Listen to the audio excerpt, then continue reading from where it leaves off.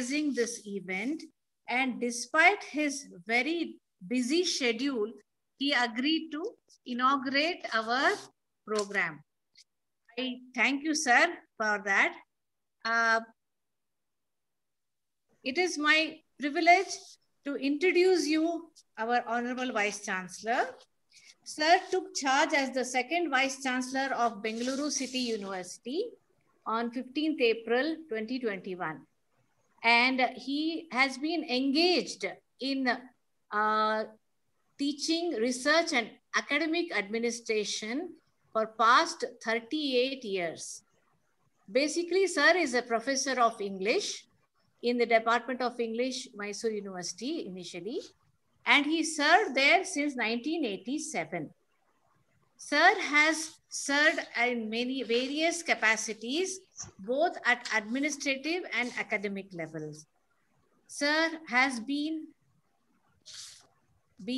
served before being appointed as Vice Chancellor to Bengaluru City University. Sir was the Registrar for Karnataka State Open University, Mysore, and before that, Registrar, University of Mysore. Sir also has served as Registrar Evaluation of Bengaluru Central University when it was initially set up here in the Central College campus. And he was also responsible at that time to introduce e-governance and brought out the examination manual of our university. Sir has also served as Director of Planning, Monitoring and Evaluation Board of Mysore University, and also as Director, Human Resource Development Center. Sir also served as Director, College Development Council, Mysore University, and also as the Nodal Officer of RUSA, Mysore University.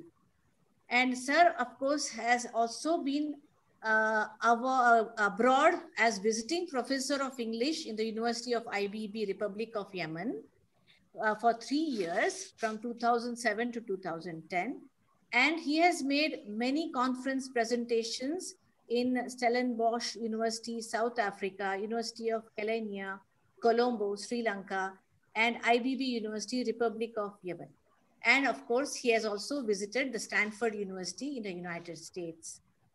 Sir has also served as the Director Coordinator for several international, national, and regional conferences and workshops on literature, cultural studies, and higher education.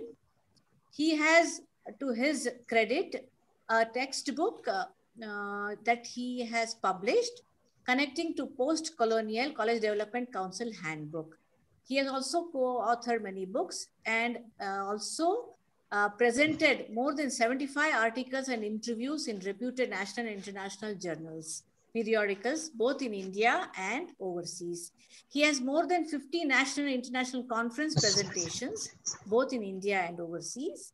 And he has delivered more than 200 special plenary lectures as resource persons in different universities and in the UGC academic staff colleges around the country. Sir has been the chairman and member of the central government, state government, and university level academic and administrative reforms and affiliation and autonomous review committees. And of course, sir has served in many administrative positions in the university and also as in this various bodies of the universities like the syndicate, the academic council, etc. of Mysore University.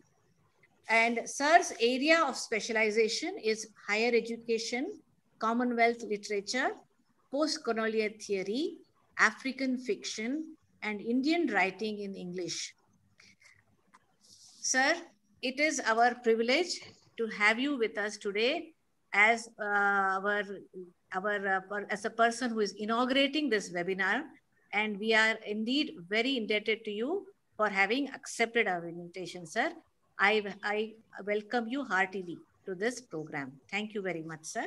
Thank you so much. Thank you so much. Today, as our guest, we are having, as our chief guest, we are having Mr. Eric Perrotel. Eric Perrotel is the Attaché for Cooperation in French Language at Institut Français in India, Embassy of France. Mr. Perrotel was head of secondary schools in France and he has a diploma as trainer in foreign languages, teaching, and a master in French literature from Sorbonne University, Paris. Mr. Perrottel's experience abroad include being a French foreign language teacher in the USA and Thailand. He was course director of Alliance Française in UK. He was attaché for cooperation in French language and course director at Institut Français in Austria. Attaché for cooperation in French language at Institut Français in Bulgaria also. As attaché for cooperation for French in India since 2019, Mr. Perrottel is in charge of promoting the French language in the 5 southern states of India. Sir, I welcome you to this webinar, and I would like to add that Sir has joined us from France, where he is at present. And I thank you, sir, for your time and for accepting our invitation. Sir, please welcome. Thank you very much. It's a pleasure. Thank you very much. Also take this opportunity to thank and welcome all our esteemed speakers who have come today, who have made time to share their thoughts and share their points of view on this theme that we have chosen. And I would like to especially welcome Ms. Akiko Sugita-san, the Consul General of Japan in Bangalore, Mr. Hubert Raylard, Chairman, German Business Group, Bangalore, Mr. Hari Narain, Relationship Manager of Regional Chamber of Commerce and Industries, Paris, Ms. Deirdre Fernandez Dominic, she is the Technical Writer and Translation Associate Manager, Bangalore. Mr. Deepak Kalivaradhan, who is the Translation Specialist for Spanish language at Bangalore. And Mr. Sandeep Bhogovili, Translation Specialist, French in Hyderabad. These are our eminent speakers for the day. I would also like to welcome our registrar and our registrar evaluation, Professor Ramesh B., who is going to deliver the valedictory speech after the speaker's program. I also welcome our Dean Faculty of Arts, Professor Narsimurthy, who has agreed to preside over the valedictory function. I welcome all of you. Thank you once everybody for being here. Thank you so much. I also welcome all the participants and the attendees who are attending this webinar, either through the Zoom link or through the social media links, that is YouTube and Facebook. I would like to mention here that we got more than 800 registrations for this webinar. So we are very happy, and we also know that this webinar is going to be very fruitful and useful for all those who are going to be attending this today with all of us. Thank you once again. And with these few words, I now ask our moderator to take over. Mr. Krishnan.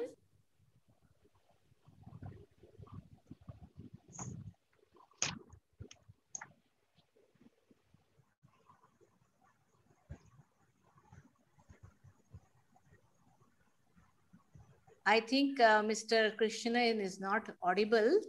I now request our Honorable Vice Chancellor, Professor Lingaraj Gandhi, to give the inaugural address. Over to you, sir. Thank you, madam. Warm greetings from the Bangalore City University, Bangalore, Karnataka, India, to everyone who has joined on this program. Sir, we are not able to hear you, sir. Really? Okay. Am I audible now, madam? Hello? Am I audible? Sorry, sir. We are still not able to hear you. I think I'm able to hear. Yeah, I'm able to hear. Yeah. Madam, maybe the issue is with video. Huh? Perhaps the mic is disabled, sir. We are not able to hear you, sir. Ma'am, we can hear.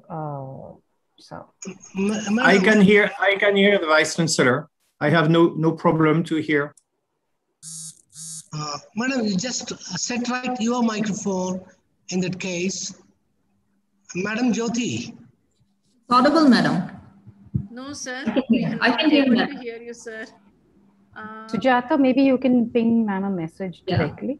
I've told them. All right, thanks. Okay. Can I start, madam? Madam Yes, Jyoti. go ahead, sir. Go ahead, sir. Yes. Okay, thank you so much. The highly respected and distinguished chief guest of today's webinar on a very important topic, foreign language skills, career perspectives and objectives.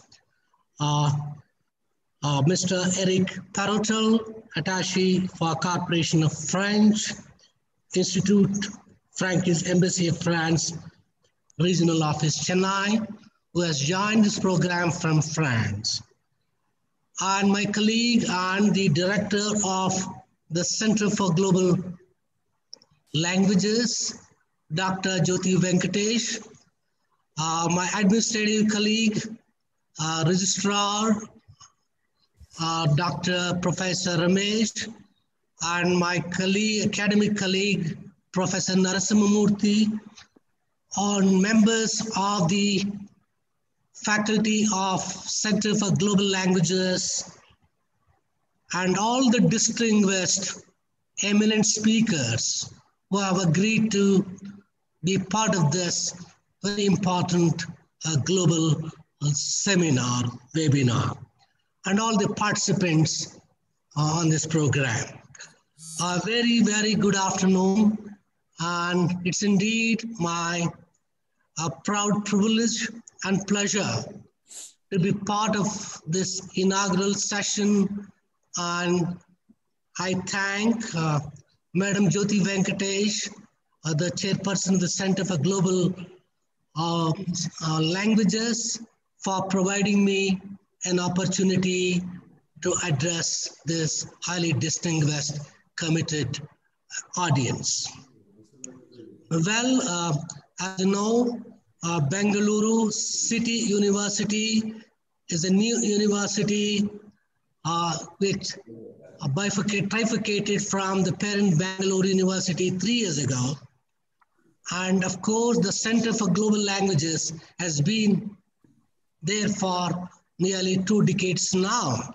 But now, as part of the new university, it has to make a new presence, and it has to serve the world community.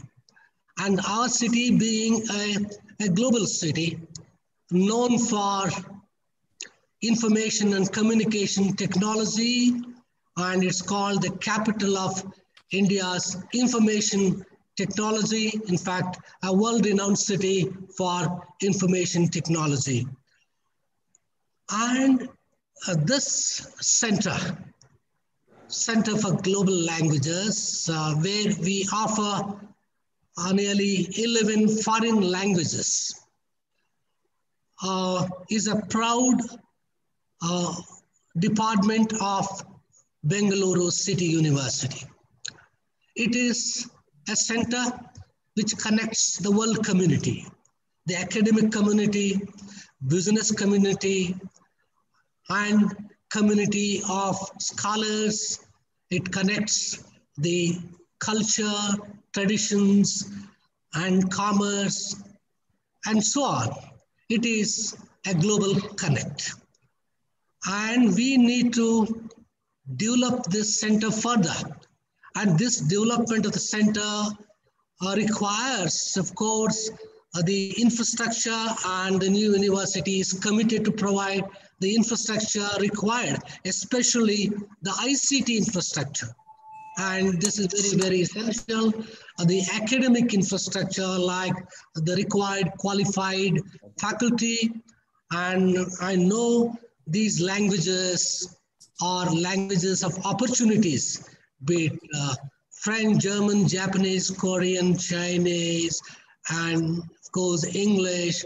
And these are the languages of opportunities of many kinds, of business, commerce, professional, official, and these are also the languages of opportunities. When we are talking about languages, and we mainly think of career and career opportunities. But as you know, language, am I audible, sir, by any chance? Yes, yes. So the language has twin aspects. Language is a medium of communication.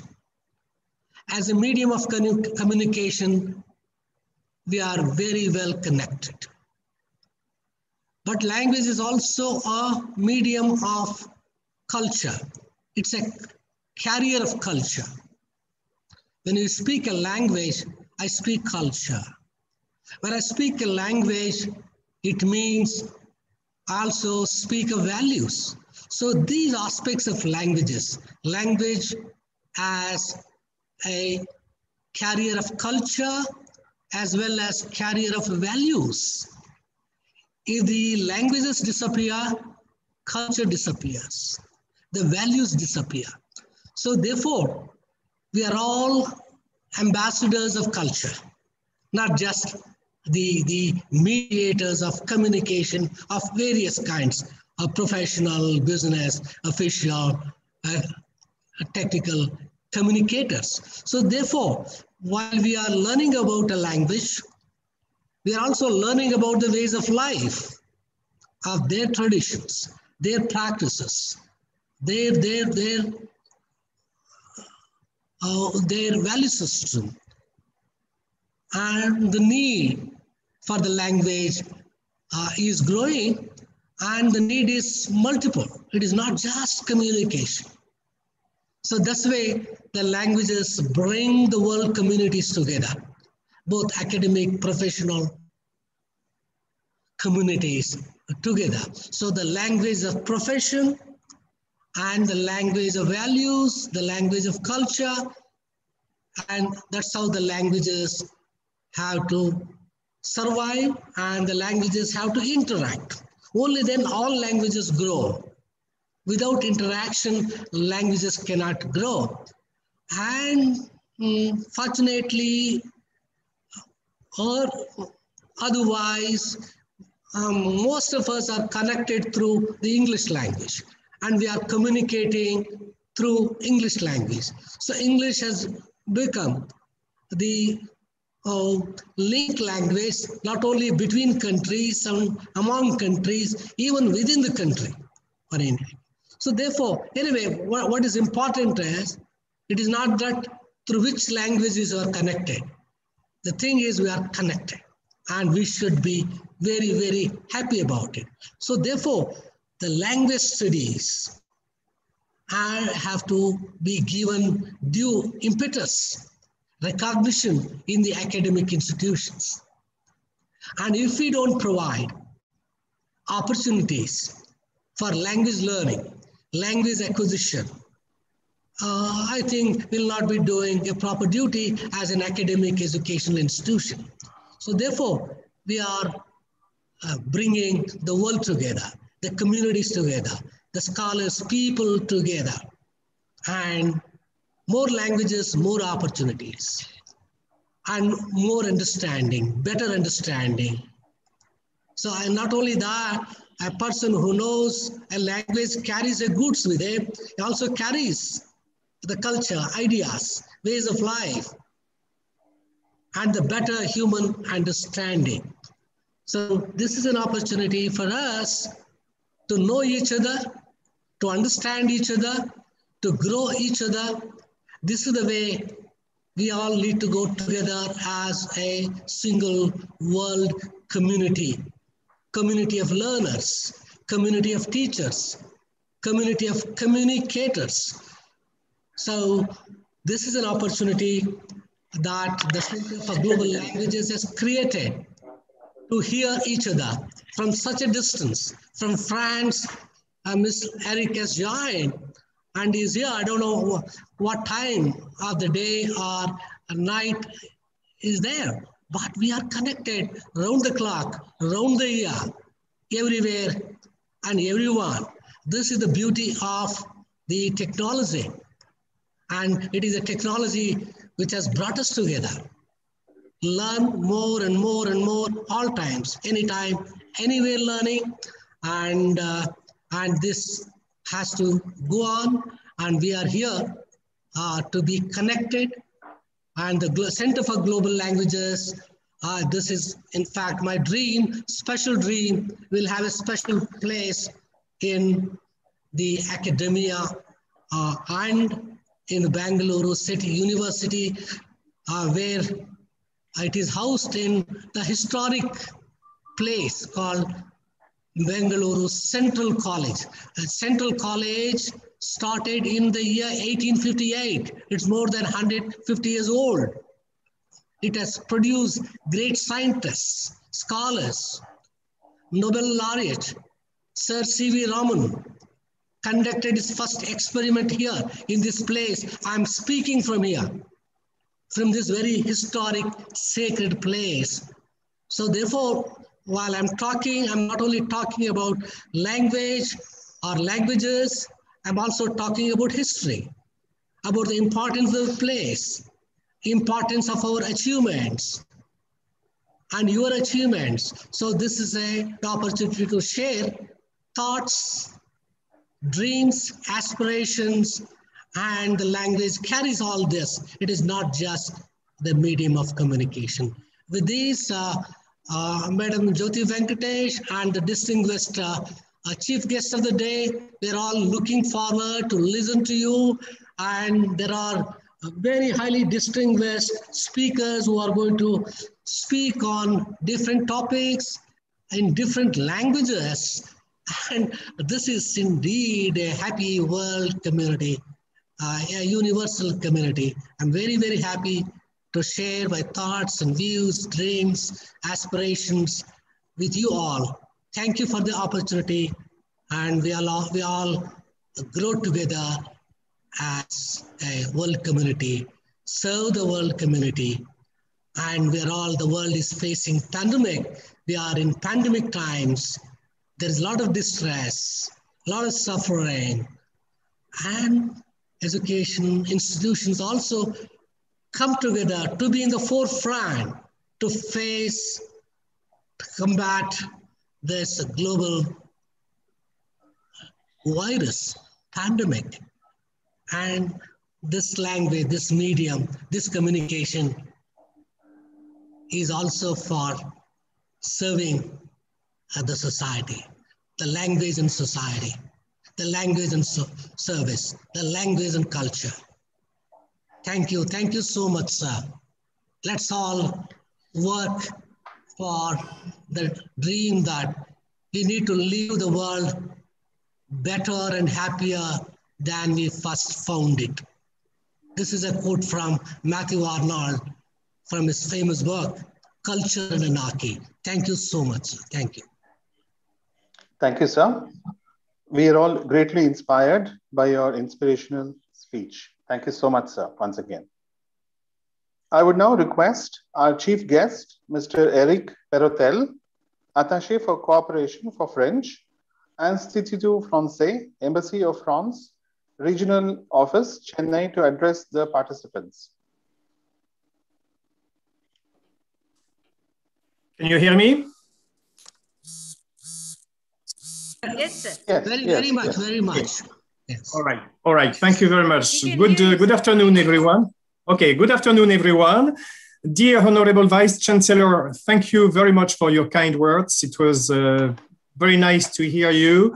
Just to answer your question, I'm not the only one in France right now, because Arin Aren is also in Paris right now. And just for your information, it's exactly 11 o'clock in the morning in France right now. So it's okay. We are not in the middle of the night.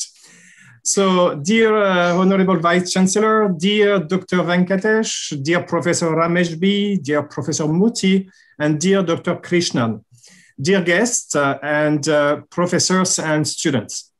First, I'd like to thank you, Bangalore City University, for organizing this webinar and to invite me, because it's a great opportunity for us. Just to let you know before, maybe some people don't know what exactly Institut Français, French Institute is. So the French Institute is the cultural department of the French Embassy. So the French Institute is based in Delhi, and we have branches in Kolkata, in Pondicherry, Chennai, Bangalore, and Mumbai. As an introduction, I'd like to say that students have to see international mobility not only as a matter of learning a language, studying, or to go sightseeing, and this is already very good. But they should see international mobility also as a way to discover another culture, and beyond this discovery, as an access to another way of thinking, and thus being able to take a critical look at their own culture. It will be easier to find a job because it reflects in the candidate an open mind. If France is the first tourist destination, it is also the third most popular destination for international students. Lots of Indian students go to the USA, to UK, to Germany, and we need to encourage them to do so. You probably already know that European countries are also offering programs in English. Now, let me give you some figures about French language. French, along with English, is the only language spoken on all continents. It is taught in nearly every country worldwide.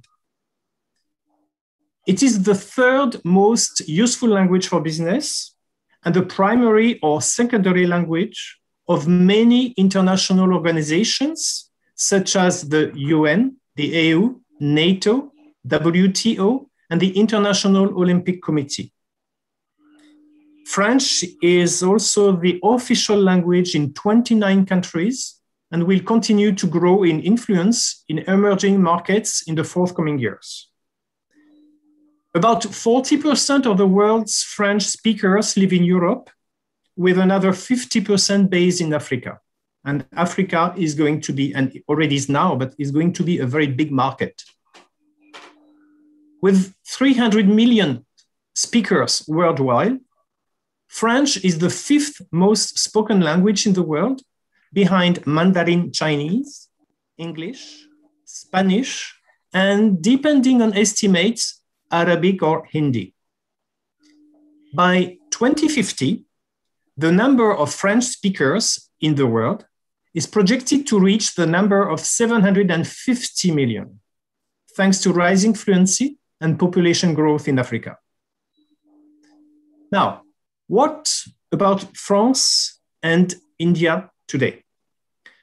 There are long-standing and historical ties between India and France.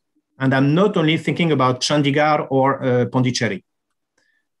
Today, France is the seventh largest investor in India and India's largest European employer, and remains very present and active in several important sectors.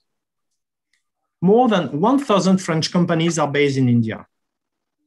They employ around 350,000 skilled employees, and most of these companies look for Indian students who've had an experience in France and an understanding French working methods. The economic exchanges between France and India have created a renewed interest in foreign languages. Lots of companies from other countries are also based in India. And what I'm telling you now about France works for all of them. So what I'm saying is not only regarding France or French language. When these companies, no matter if they're French or not, but when these companies have two candidates with the same skills, and I had a few experience and few meetings with a French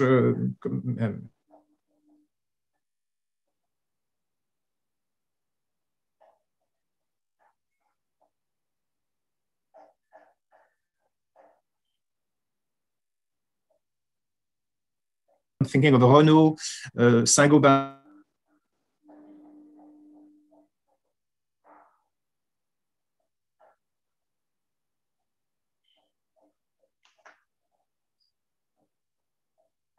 not only in France, but one experience abroad, the work experience. I'd like to come back on the students' mobility. In fact, going to France or any other country doesn't mean that you have to be fluent in the language. Can you hear me now? Because yes, okay. But with some basis, it will help you to survive in your everyday life, and it will facilitate meeting people. Once you are there, it will be easy to take a course and to practice every day in so-called real life. France offers more than 1,600 programs taught in English, and I will give you a link later in the chat.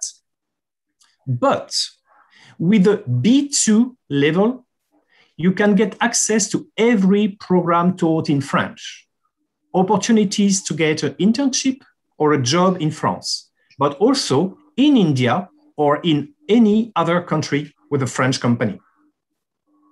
As I said before, French companies in India are looking for young talents who have experienced the French educational and work culture. In addition to their knowledge of French, as small as it may be, they will be better placed to understand the different points of views related to intercultural issues. And when you start the process of learning a language, it becomes easier by the time. And we have to mention that Indian students speak already minimum 2 languages. This will help to study a new one, a 3rd or 4th or 5th one. To conclude, I would say that in this era of globalization, it has become imperative to learn a foreign language. And I would say that English is not enough. Sometimes in France, we say that speaking English is compulsory, but it's not enough. We need to learn another language. It's like to have a driving license, it's compulsory. The present health crisis has spawned a global economic crisis, including a challenging job market. In the given scenario, a foreign language becomes an asset for those who are looking for jobs, as foreign investments are widely spread across all major sectors of industrial activities such as energy, pharma, agribusiness, defense and aerospace, and so on, not to forget education and tourism, of course, in India. In a globalized world, a foreign language is a lucrative resource, not just for hospitality and tourism, but also scientific research, business, and technology. Thank you for your attention. I will try to stay as long as I can, but I will have to catch a train later, so maybe I won't be able to stay until the end. But anyway, I wish you a very, very nice webinar. And once again, thank you for your attention and thank you for inviting me.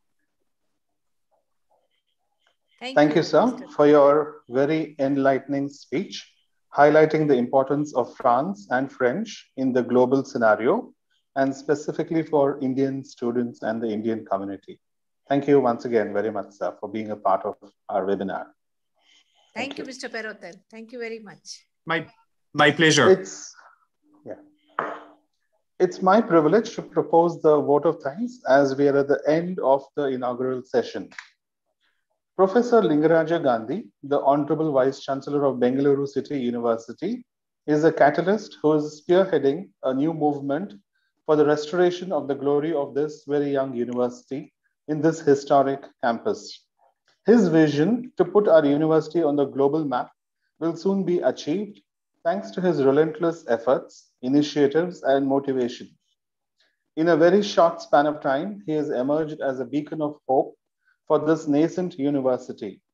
And we hope that the Bengaluru City University will scale greater heights under your able guidance and leadership. We thank you, sir, for your constant encouragement and support, and for having accepted to inaugurate this webinar with your esteemed presence. Mr. Eric Perrotel, Attaché for Coopération for French, Institut Français, Embassy of France, Regional Office, is a very familiar name amongst the French fraternity in India. He is a very cordial person who is greatly instrumental for the strong revival of French in South India. His enthusiasm for the propagation of French in India is commendable.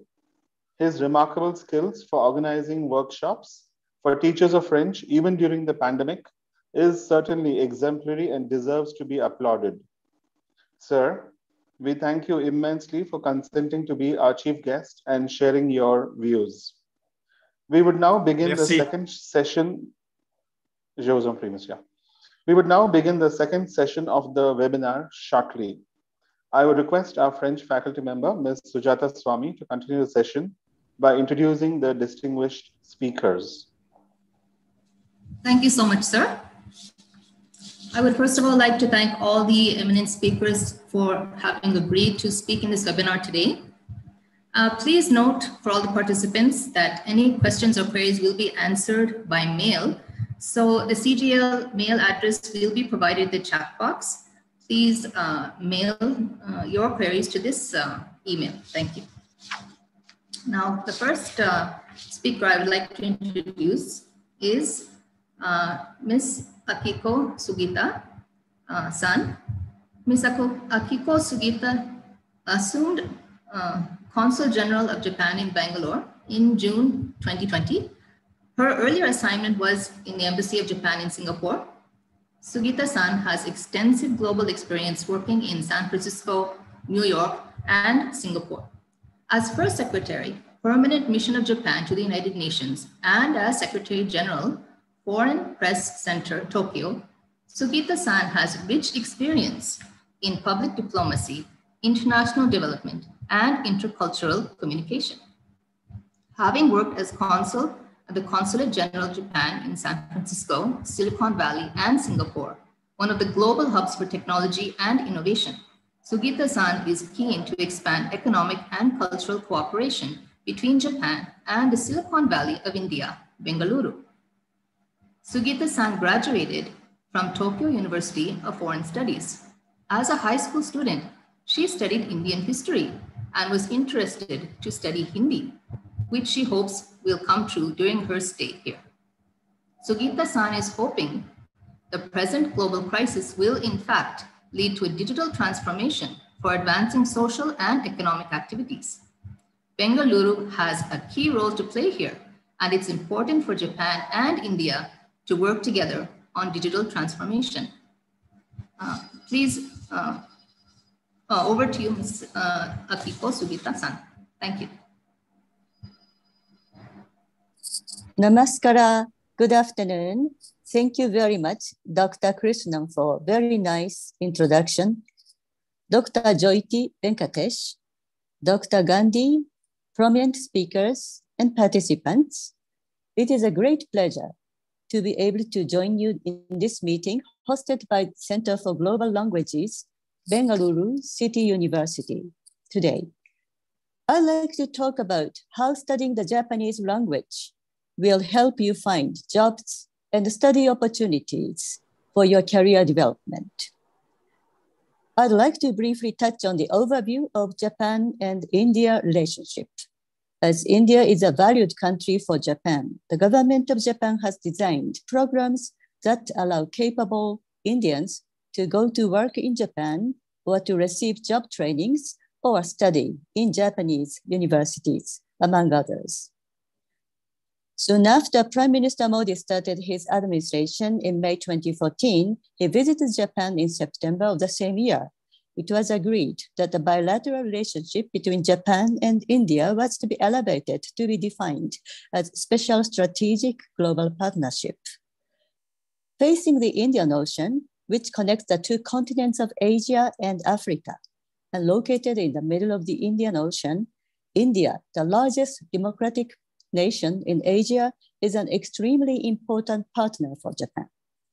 The peace and security of the surrounding oceans of India is strategically important, not only for India's territorial interest, but for Japan's sea lanes, because it depends on trade.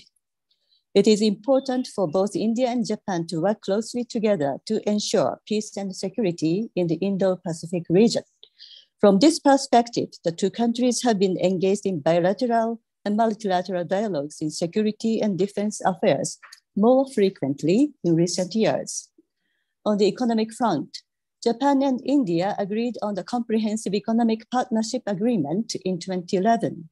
The total amount of trade between Japan and India has been on an upward trend since 2002.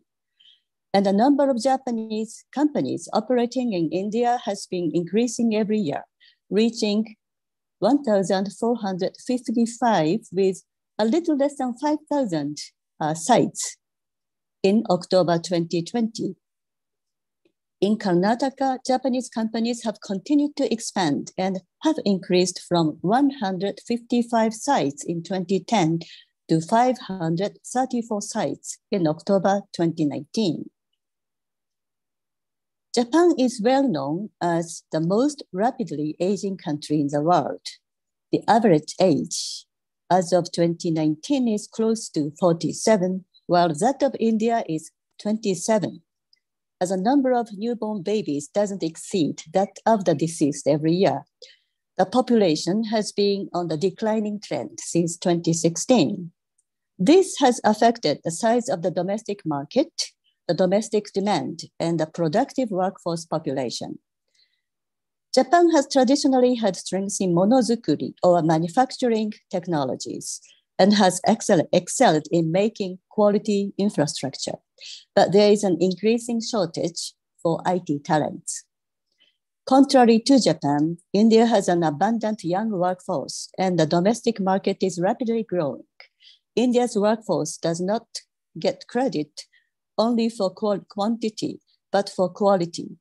The young workforce is expected to produce abundant new technologies, including IT, PT, IoT, cybersecurity, aerospace technologies, and much more. However, to keep the new workforce constantly employed will remain a challenge for India. In this regard, Japan and India have a complementary relationship. Japan is in need for IT talents, and Indian youth who are capable of IT and other cutting-edge technologies need more job opportunities.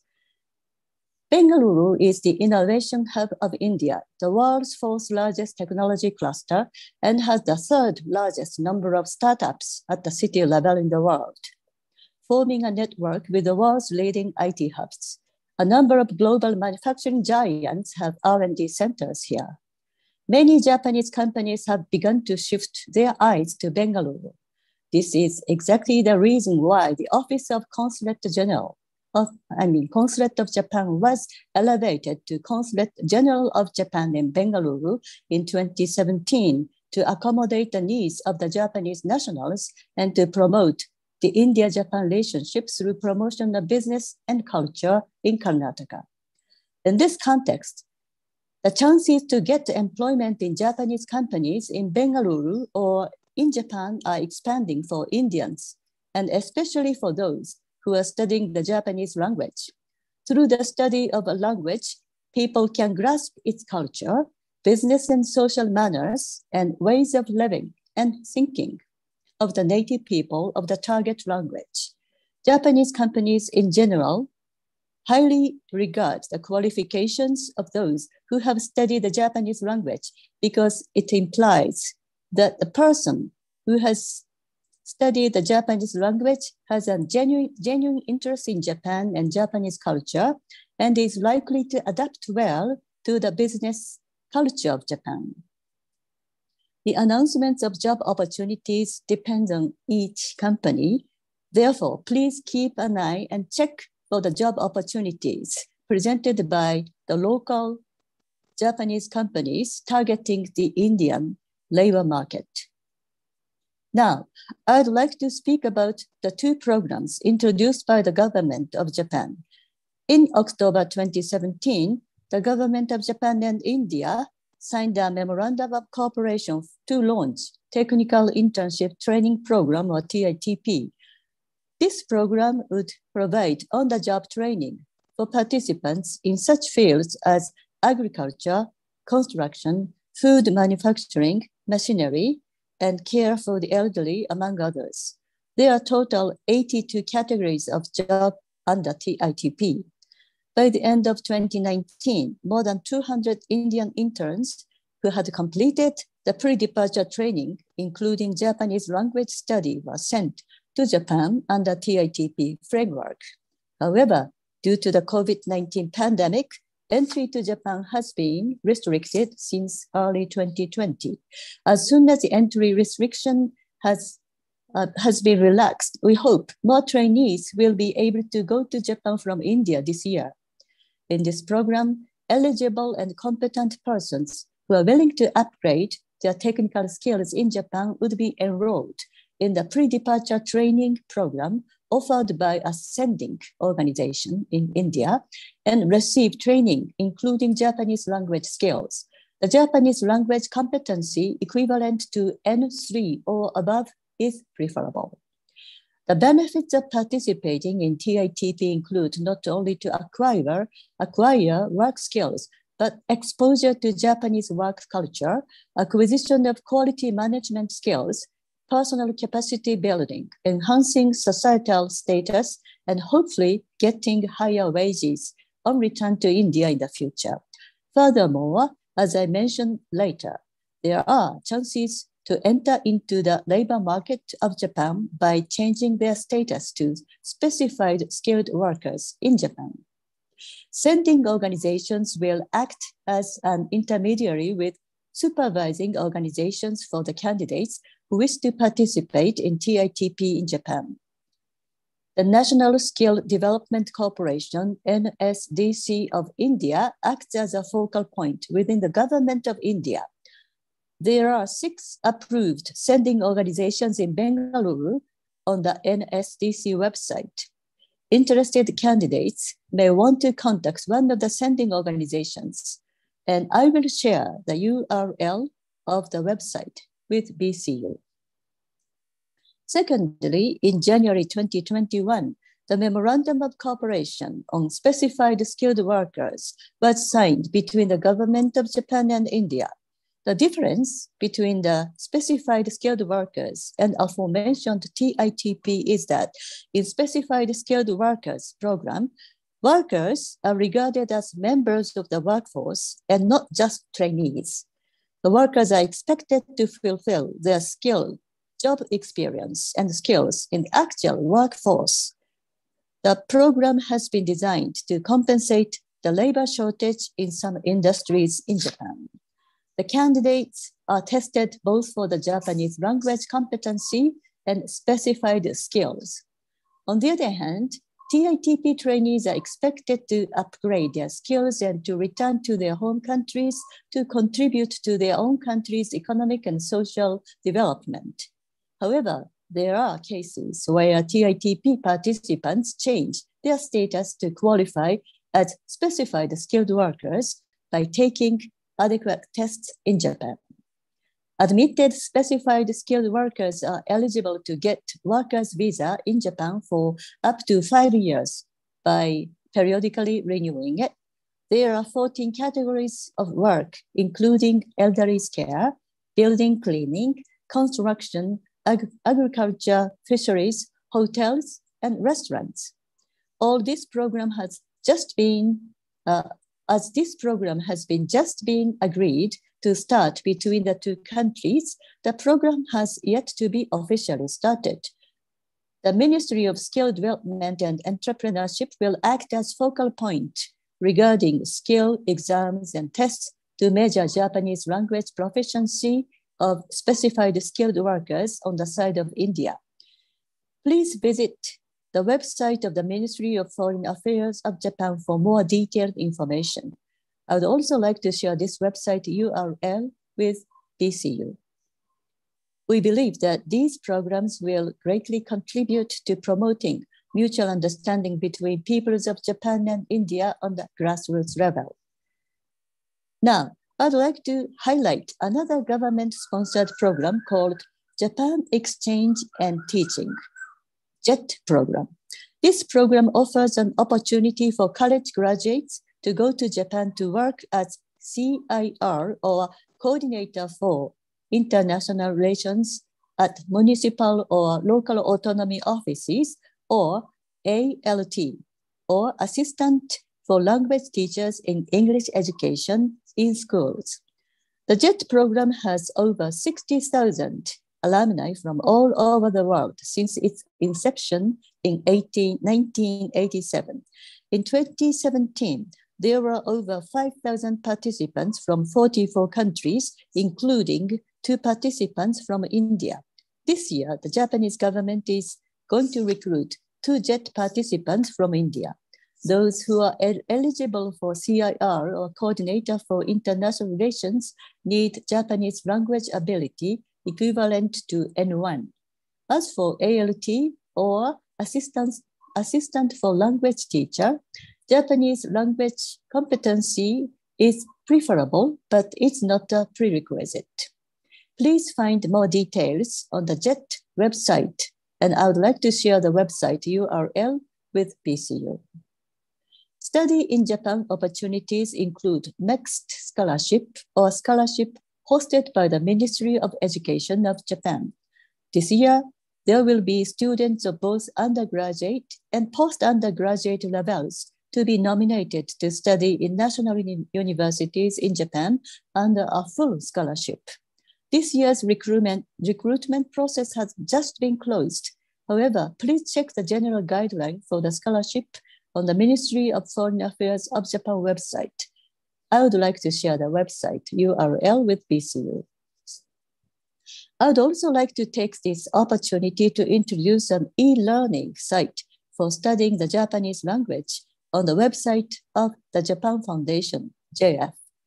JF has launched a Japanese online course called Irodori, which you can register for free. On Irodori Japanese online course, you'll be able to learn Japanese language necessary for daily life in Japan using videos, extensive illustrations, audios, and other content. It says that after studying a topic, you will receive a wonderful gift on your My page. So please visit the Irodori Japanese online course of the Japan Foundation. JF is planning to expand the e-learning Japanese course in the future. I'll share the URL of JF with BCU. Finally, the Consulate General of Japan in Bengaluru has been hosting or co-hosting events for Japanese learners and those who are interested in Japan too. Let me introduce 2 of these events. One is the Japanese speaking event. The speaking event is a platform for all those who possess a Japanese language proficiency of N3 and above so that they may practice communicating with Japanese nationals. It is also a great way to connect with people from various occupations and industries locally. Another event is the Japan Food Fest. The Food Fest is more culturally oriented to give Bengalurians a taste of Japanese cuisine in a space where one can find all the Japanese restaurants gathered in one place for a day. As promoting Japan and Japanese culture is one of the missions of the Consulate General of Japan, we hope to be able to resume these events and more in recent future as soon as the situation surrounding the pandemic has more or less settled down. Once we have decided to host or co-host these exciting events, we would like to share the information on our website and Facebook. So I will share the URL of the Consulate General of Japan with BCU. As a conclusion, Japan and India have deeply shared the philosophy of Buddhism from a long time ago and are sharing common values of democracy, rule of law, and free trade today.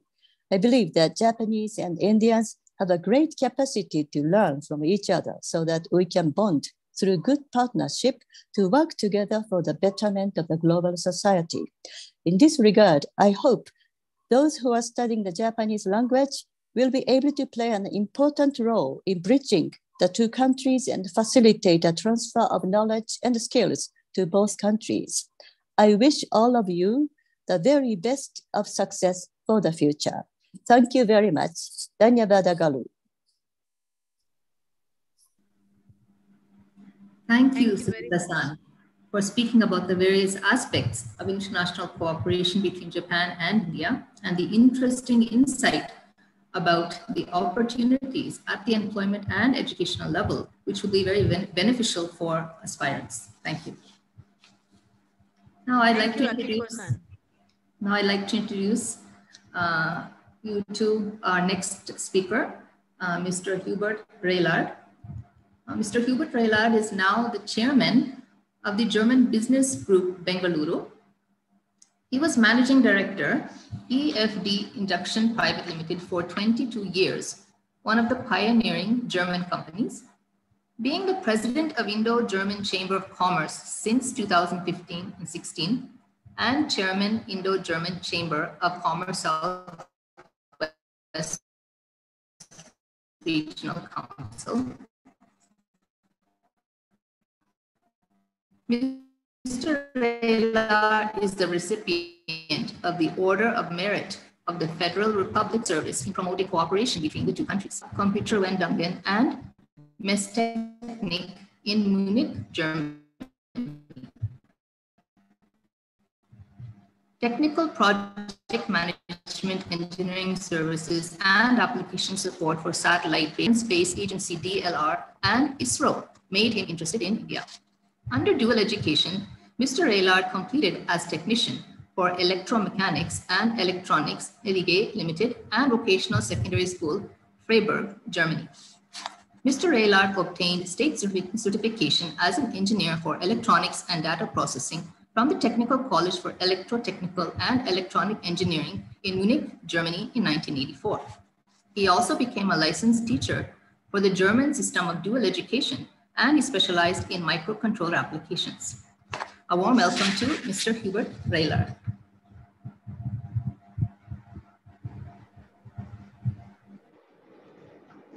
Ms. Swami, thanks a lot for your kind words. Thank you very much for the invitation. Thanks to the host, Dr. Jyoti Venkatesh. Welcome to all the members of the faculty of the university, Dr. Gandhi, Dr. Krishnan, and other members. Also a warm welcome to France, to Mr. Perrotel. Nice that somebody from France can join this meeting. And also a very warm welcome to all the guests and all the students. So I start a little bit with a personal note. I got married pretty late to an Indian lady, and I have a son who is now 16. And whenever I have to talk to younger people, I take him somehow as a guinea pig, whether he finds it interesting or not. And then I showed him my presentation yesterday during dinner. And the thumb went down. He said, "Hubert, this is very boring." So then I said, okay, I have to relook on all this and rewrite my presentation. And so the theme is learning a foreign language can change your life forever. And I will tell a little bit about my life, because language has indeed changed my life forever. So when I studied around 50 years ago, our class was basically always a little bit divided. I don't know how this is in India, but our class was divided in sort of technically oriented people, mathematics, physics, chemistry. And then we had the other group who was more interested in literature, philosophy, languages. Maybe this is not so much the case in India, since everybody speaks 2 or 3 languages, but in our times it was like that. And I have to admit, I was never good in languages. I belonged to the mathematical faculty, if you want to say it that way. And that's why my son said it's funny that with your poor knowledge of languages, that somebody invites you to talk about it. So it was a good and enjoyable conversation I had with him. And since he is young, he has no hesitancy to be open and frank, which I like. So I learned English in later years in my life, and I want to tell the students who may listen to this. For me, the major challenge in learning English was that I was shy to speak English with other people as an adult. And I was shy because it looked for me somehow odd if you are already 25, 30 years old and you speak have a very basic language. I was simply not feeling comfortable. Maybe many people have a similar feeling, even if they are younger sometimes, if they are not very good, that they say we cannot speak. And I can tell from my experience, you should overcome this fear. If you have a basic knowledge about a language, all the people who speak that language as a native language will appreciate it. And when I started my work in India with the Indian Space Research Organization between 87 and 94, my English was very basic and I made a lot of horrible mistakes. So I will share one mistake with you. So I had to give a small little speech to our engineering team. And I changed one word which I should not have done. And what I said is, our team is hardly working. That's what I said. What I wanted to say is, it's a hardworking team. And and what happened, we were around 20, 25 people, and they start all clapping and laughing. So they are, of course, aware that I didn't want to insult them. It was the opposite. So it was such a warm feeling that I felt very comfortable in this scenario. And I would say the people at the Indian Space Research Organization gave me more or less the confidence that I started learning a little more English. Of course, nowadays my son says I don't have to learn this and this. We have small little machines. I tell the machine in English and it translates into Japanese and vice versa, what you see in some advertisement.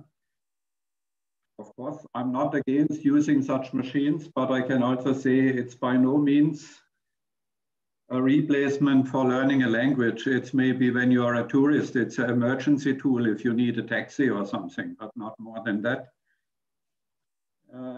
I see, of course, the language as a tool for communication, but for me, it's much more than just words combined by grammar. I think it gives you access to the people, their habits, and it enriches your life in all aspects. And what you should not forget, I mean, learning, as you know, is not always fun. But there should be a good fun element and a practical use in something what you learn. Then the combination of this makes you hopefully a successful learner. Here I have another small little story. So this work for ISRO, I think in 88, 89, brought me also to Trivandrum. And Saturdays, I had a three-wheeler to go from Trivandrum to Kovalam Beach. And in Kerala, the education level is pretty high. So the three-wheeler fellow could speak English. And one day he said, "Sir, you have to answer one question." I said, "Yes, I will try to answer if I know." And then he said, "Sir, why are all white people highly stupid?" What does he mean? And I said, "Why do you think that we are all highly stupid?" And then he said, "Sir, it is 35 degrees. You are wearing a shirt, you are wearing jeans, and you are sweating. And I have much less knowledge than you, and I have a lungi and I'm not sweating." So that was his perception, that we are all a little gaga at the West, wearing clothes which are not suitable to the climate, and he was much superior. The interesting thing is, this gentleman gave me access to the rural life in that area. So we went out once with a fishing boat and so many other things. And that's what I mean. That is the beauty. In my case, English was a foreign language. That is the beauty, that you come in contact. And culture is not always something on a very high level. It's also the day-to-day life and how people perceive something or how they see something. And you could see if he says we are all highly stupid, that is an insult. He didn't see it as an insult. He just thought we are like that. So, and wanted to address it. So it was a lot of fun, and that also triggered in me the fun in learning more English. So I will tell you how it happened. So as I said, I was always technically oriented. And when I was around 26 years old, I grew up in a small town in South Germany, Freiburg. I thought you should see a little more of the world. So I wanted to go to the US. But I conveniently overlooked that you need a good command on English for that. So I couldn't go to the US. I went to another big city in Germany, to a city like Munich. That was a step forward for me, and I could join a very advanced technology-oriented company. Then I discovered that my technical knowledge, I was, let's say, a trained worker. I didn't study at that time. I thought my theoretical knowledge is not good enough. So I started to study in the age of 30. So my engineering degree, I was doing with 32. I'm not saying this is a career path for India, but in Germany, this is possible. And I had and earned enough money, I could finance my study. And then I was able to even join a more technical oriented company in the field of aerospace. Then I discovered if you want to play a role in international projects, you have to learn a better English. So during my study, I learned a little bit English, but as I said, I was not good at it, and I was always interested in something else. So then I said, I saw an advertisement going for 1 month to England to learn English. That was, I thought that should be a good step forward. Then 2 days before I left, I went to downtown Munich and saw an advertisement. You can learn 4 weeks English in San Francisco. And then I saw the price tag, which was much lower than England.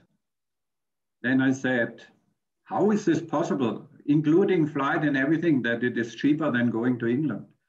So I went into the shop and he said, somebody has to return this course and he had to pay half of it. So, and you have to fly to the US on Sunday. This was on a Friday. So I'm afraid I cannot sell it anymore. So that's why I offer it for half the price. So I'm looking for a customer, and I told him that customer is me. So then we had some complications because he didn't accept credit cards and also, but Sunday I was on my way to California, San Francisco. And that was a sort of a childhood dream of myself, that you can go in a country where you don't speak the language very well, and you go to a very nice town of that country. And my English improved a little bit. And then what happened in this space company, they got once the requirement from the Indian Space Research Organization to install a German experiment on an Indian satellite. So applied for that. And in September '87, I landed in Bangalore. So what I can say is that I learned English has changed my life drastically, and that I try to improve it has changed it even more. So when I started to work in Bangalore at the satellite center, I had to install a camera. and I had to make reports in English. I tell you, then I regretted once in a while my decision, because I needed for 2 A4 pages, I needed 1 Sunday. So then sometimes I was sitting there and say, why the heck did you do this? You could simply sit in your native place and have a nice beer and enjoy the day. But step by step, you overcome all these things, and then you enjoy it more and more. So it's always a mixture between hard work, fun, disappointment, and whatsoever. But I liked it so much here that when this program ended in '94, I applied again for a job here and was then 20 years managing director of EFD induction in India. I was the president of the Indo-German Chamber of Commerce, which is always a period of 1 year. And many other exciting things I could learn here. I got married here to an Indian lady. So that's why I came to the title, Learning a Language Can Change Your Life. What I want to say, of course, if you are an electronic engineer, for example, you should be a good electronic engineer. You cannot replace that with a language. But if you are a good electronic engineer, your opportunities learning a foreign language can really open up. Like, I will not repeat this because the people before me have already mentioned this. There are many programs, whether German programs, French programs, Japanese programs, where you can participate. And the opportunities I feel nowadays are endless. Whether you are 20, 30 or 40, take it, because it can influence your life in ways which you don't know yet. And hardly it's know that you don't know yet. That is the fun of life, I feel. And language plays a role in this, because it gives you the access to the culture of that country in many facets. And what I have discovered in my journey the last 30 years, that I feel Indians and Germans have many things in common. So this is shortly, let's say from a practical point of view. I will try to show you 4 pictures. Let's see whether it works. I will go to this screen sharing thing. I'm not allowed to share the screen. Can you allow me or not?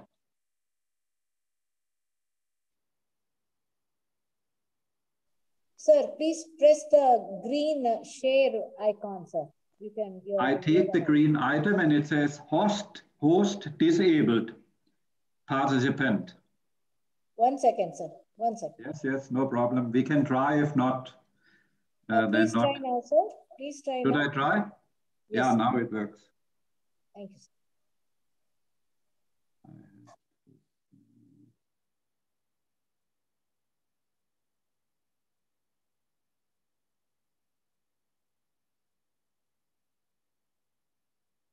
No, somehow it's not. 1 second, I will try again. Give me a few seconds. I will try. Sure, sir. Take your time. Yeah, it's not. Maybe it's nice to see if we are successful. Now I make an attempt again.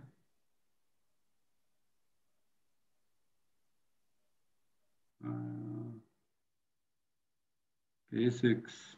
Ah, yeah, I found it.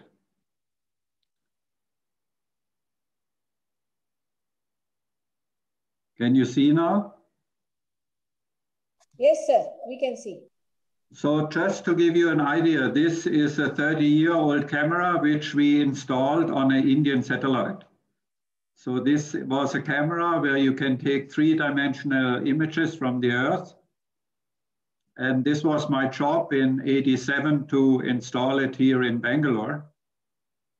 Then I can show you, this was the team who, from the satellite team, and you can see me here. This was Mr. Tyagarajan, the project manager. Then I was also in Trivandrum. You can see our team in Trivandrum, much smaller rockets. Somehow I think 2 Germans, we were here. That was also, I think, in 1990 around. And this was in Sriharikota, inside the launch tower of the Indian rockets. You can see the rocket before the shell is there. So this is the satellite, and we are dancing around it to see that the equipment is working. So this picture is also from around 1990. So what I want to say is, just to give you an idea, that brought me to India. And if you learn a language, suddenly you end up in a satellite center installing cameras on a satellite. I encourage all of you who listen to consider seriously to learn a language, watch foreign movies, read comics, read books, whatever you can do. There is always a potential, it changes your life.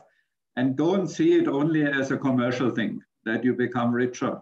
If that is a nice byproduct, earn as much money as you want.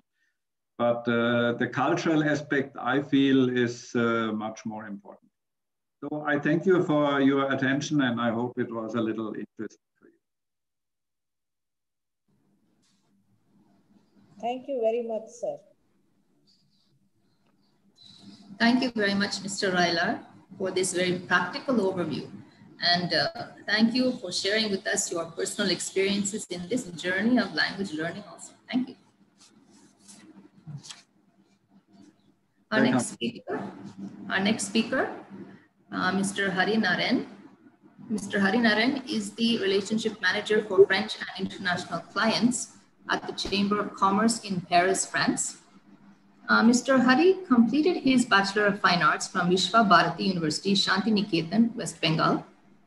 From 2010 onwards, he studied French at Alliance Française of Bangalore.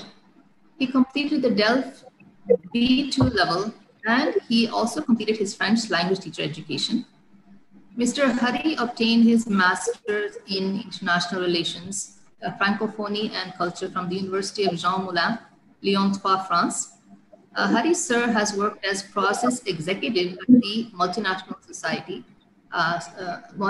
company Société Générale in Bangalore, and he also worked as process executive at Crédit Agricole CIB in Singapore and Mumbai. Mr. Hari has taught DELF levels A1 and A2 French at Alliance Française of Bangalore, and he was also education counselor at Campus France during the same period and later intern in international relations. Mr. Hari has experience working in the fine arts, education, French, and as a foreign language, banking, and diplomacy sectors. He is also skilled in intercultural and international relations. A warm welcome to you, Mr. Hari Naren. Welcome, thank you so much. Thank you, Jyoti ma'am. Thank you for calling me to participate in this webinar. It's a pleasure. It's a pleasure to see you online during this webinar. We have already worked together when I was working in Campus France in Bangalore. And I'm also happy to see Krishnan sir, because I've also worked with Krishnan sir when I was in Bangalore.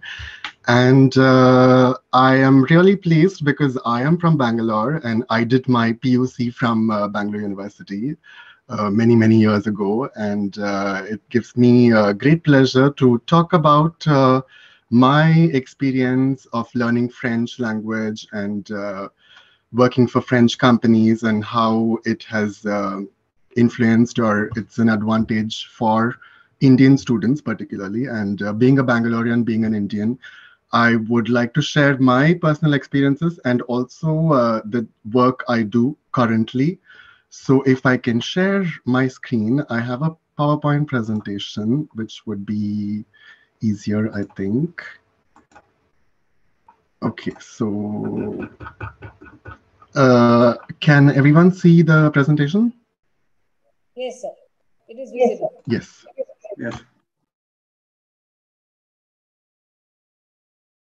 Okay, so a short presentation and what are the advantages of learning a foreign language. I would speak about French language because I learned French language when I was in India, and how that has influenced in my professional life.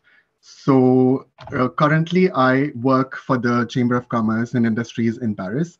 I promote French language tests and diplomas. We have different kinds of French language tests for students who want to study in French universities or Francophone universities in different countries and different Francophone countries, or if people, they have the motivation or they have the desire to immigrate to Canada or Quebec, or to have the French nationality or the French carte de résident, the working visa card, if that is the right translation. So like many of the other speakers spoke about, the Vice Chancellor also mentioned, and learning a language, it opens a lot of doors, and it also opens the door to a different culture. So it's not just about learning the grammar, it's not just about memorizing conjugations, but it is also about knowing a different culture, to immerse in a different cultural aspect, not just the culture, but films, gastronomy, many other things. So our belief is that the ability to communicate with a different, in a different language will definitely open a lot of different doors. So the French language will also add great value to people to find jobs in French companies or multinational companies who are always looking for international employees to recruit for the cultural aspect and many different aspects. So as many of you know, the French language is spoken by 274 million people in the world. It's the third language most used for business and the fifth most spoken language in the world. 84 states and governments promote the use of French language. So we at the Chambre de Commerce, the Chamber of Commerce, we have the diploma to in different sectors. So we train people in different areas of international relations, hotel management, tourism, medical sector, to learn French and to validate with a certificate, which would definitely help in their CV, which would be like a asset to put it on their CV, and to for the companies to recruit French, to recruit Indian students or international students. So to conquer new markets, to improve your international mobility, to advance in a company, to enhance employability with international Francophone countries, which is an additional aspect. And like, I would definitely say that being an Indian, being from Bangalore, English is spoken by almost all the majority of the country. So English for us is like our second language. So it's always better to learn another foreign language, be it French, be it German, be it Spanish, be it Japanese, which would definitely add value in your CV for the students of Bengaluru City University. So there are a lot of French companies based in Bangalore, based in India, who recruit a lot of Indian employees. So we have, I, for example, worked in Société Générale and Crédit Agricole and the French Embassy in India. And it was, knowing French was always an added advantage for me to find a job in French companies based in India and in other parts of the world. So if I would, I will share the link to our website if students of Bengaluru University are interested to have a look at our website, to get tips, to learn the language, to read the testimonials of other students, Indian students, international students who have learned the language, who have found a job in French companies. You can always get in touch with us. And for example, in this screen, you can see we had a training program for the employees of a hotel in Goa who are receptionists or students of hotel management. We trained a bunch of students of a hotel in Goa. So we are in contact with a lot of institutions, private and public, a lot of universities, colleges throughout the world to train students and teachers who are into teaching French and learning French. So that's our job. We cater to, we do more than 5,000 diplomas every year. We have a lot of people who take our test, which is called Test d'évaluation de français, the French test. And we also train French teachers throughout the world. So coming back to India, I did work in Campus France. So I was in touch with all the universities and colleges and high schools in Bangalore, especially in Karnataka, when I was working in Campus France 3 years ago. And we, in collaboration with the network of Alliance Française and the Institut Français in India, we do a lot of webinars, we do a lot of events to promote French language, to promote French culture, to promote employability in French companies in India.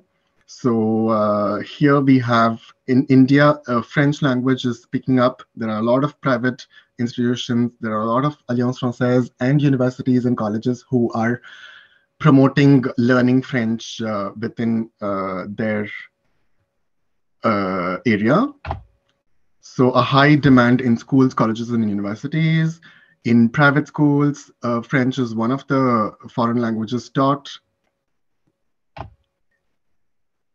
So you have 400 schools and 400,000 students in India.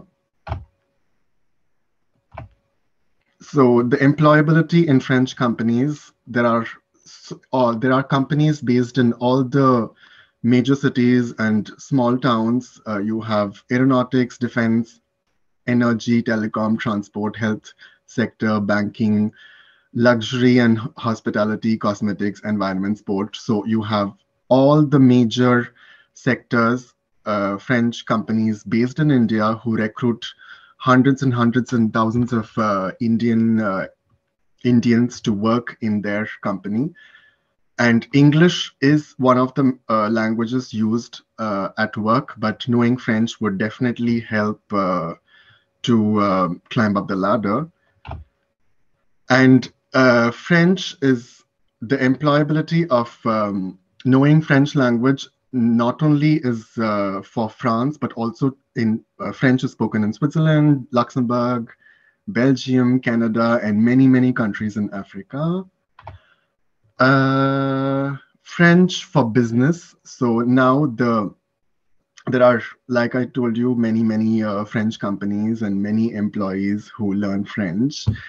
So it's always an added advantage. And we also have the Institut Français, the French embassy in India, brings in French teachers from France to teach in Indian universities and vice versa. So each year there are more than 100 Indian students who come to France to teach English in schools and colleges in France. It's like an exchange program. It's an assistant, language assistants who come to France for a period of 6 months or 9 months to teach English. And you have French nationals who go to different universities in India to teach French. That is also, if students of Bangalore University are looking for going to France and teaching English, that is also a good cultural exposure for young students. I would highly recommend that. And I also know for a fact that there were French nationals who came to Bangalore University to teach French some years ago. So then you can always contact the nearest Campus France office present in There are 13 offices present in different cities in India who organize a lot of workshops and events like CV and SOP workshops, information sessions. You can talk to the universities to get in touch with if students are interested to doing masters or PhD in France. You can get in touch with Campus France in India. So this was an event that we organized when I was working in Campus France in Bangalore in 2017. We called all the French companies based in India, based in Bangalore and South India particularly, to come and talk to Indian students who are learning French in Bangalore. And it was like a speed dating with around 25 French companies who were recruiting Indians in their companies in India and in other foreign countries.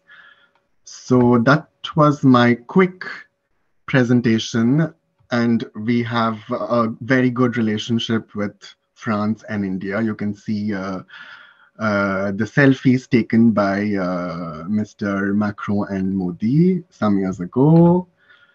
Thank you so much. Thank you so much.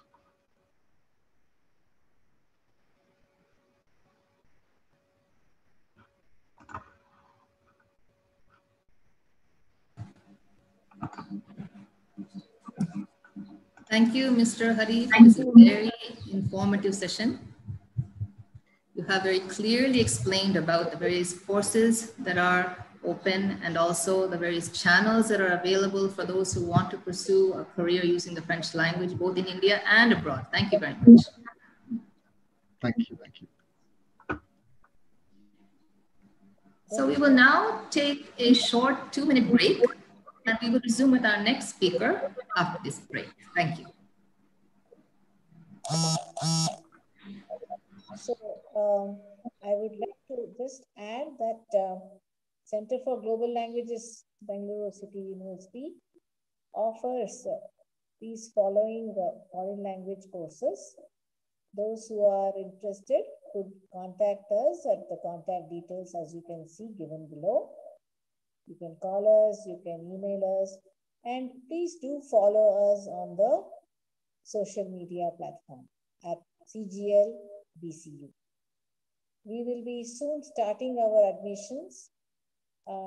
So please contact for any details you may require regarding whichever course you are interested in.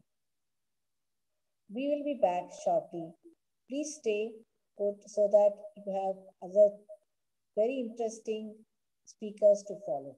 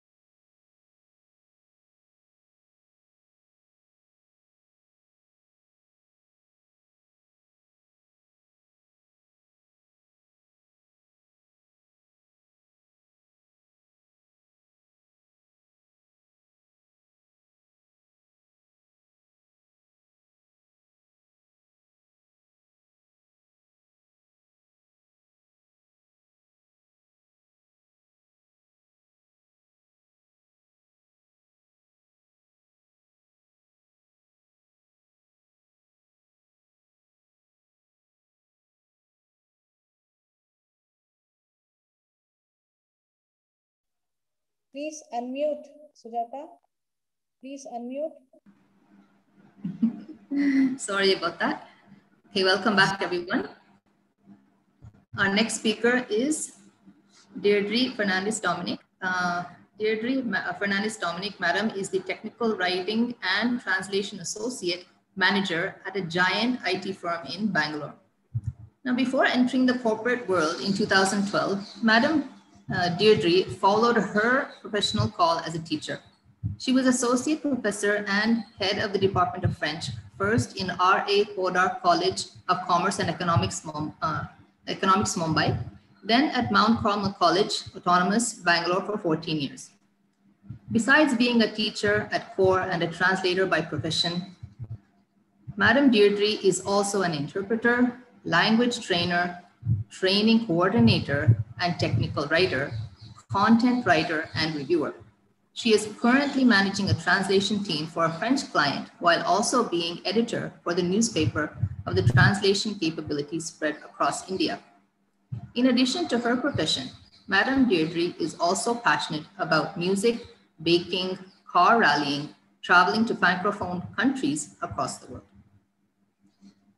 A big welcome to Madam Deirdre. Over to you, Madam. Thanks, Sujata. Good afternoon, namaskara, bonjour, konnichiwa, guten tag, hola, ciao to all of you who've logged in, and to our esteemed panel, Dr. Lingaraja Gandhi, Madam Jyoti Venkatesh, Monsieur Eric Perrotel, Akiko Sugita-san, Herr Hubert Railard, Monsieur Hari Narain, Senior Deepak Kalivartan, Mr. Sandeep Bogavili, and Professors Ramesh B. and Narasimha Murthy. Wow. I am so honored to be part of in such august company that before I stutter and stammer my way through what I have prepared, I'd like to place a disclaimer. After 5 eminent speakers already, I fear I'm going to sound repetitive in a lot of things that have already been said. So I hope you will humor me and allow me to recount my journey and my experience as a foreign language learner, as an educator, and as a translator who works in a team surrounded by language translators from different other languages as well. So how did it all begin for me? Well, I grew up in an era when foreign language was the privilege of a few because not many schools offered it. And if your school did, then that certainly meant something. In fact, back then, French was probably the only foreign language that made its foray into state curriculum. And in fact, international schools and curricula were almost unheard of. And the reason often cited back then was that we can't find French teachers. And this situation struck me so much that it became one of the reasons I picked French to teach. So then I took up French. It wasn't a career move, but mainly because it sounded so fancy to hear my sister say, "Qu'est-ce que c'est? C'est un livre, ou je veux regarder la télé." And quite honestly, I didn't dare ask what I love you meant, which is what most people who start a language today will ask you. That's the first thing they will ask you, and why not? You spread the love. So there I was with my hand-me-down French textbook, the famous Mauger Bleu, learning about les Vincent, les Legrand. And it also quite tickled me how Pierre, their teenage son, would drink wine at dinner. And then, of course, how could we forget the French Bible of sorts, the Dondo, which was our go-to, much like the Renan Martin was for English grammar. And then I trudged, I made my way through the next couple of years in school and entered shark-ridden waters of pronopossessif and démonstratif and objet direct and complément objet indirect. And suddenly the safety of that shoreline was now far behind. And I so desperately wanted to stop paddling and rowing. And I kept hearing around me, If you don't do this, you will lose marks. Write this 5 times till you remember the meaning of this vocabulary. Practice your conjugations, even if you don't remember or don't understand the complete meaning of the sentence. And then somewhere, I think, I mean, now in hindsight, I realized I was a non-quitter even back then. So out of sheer determination and probably a little bit of stupidity too, I kept at it, and through my 10th and 12th, and then suddenly I started to spot land. And that's when I realized I loved this language so much that I wanted to pursue its literature and language and culture. And I can't not say this, but I was fortunate enough to have some of the best teachers along the way who didn't make it about, vocabulary and remembering grammar rules, but instead they encouraged us to participate in cultural fests and interactive programs with other students, to attend seminars and workshops and get a more global understanding of everything. And all of this through my undergraduation at Elphinstone College and my post-graduation at Mumbai University, and through all my levels until my dipsup at Les Alliances Françaises.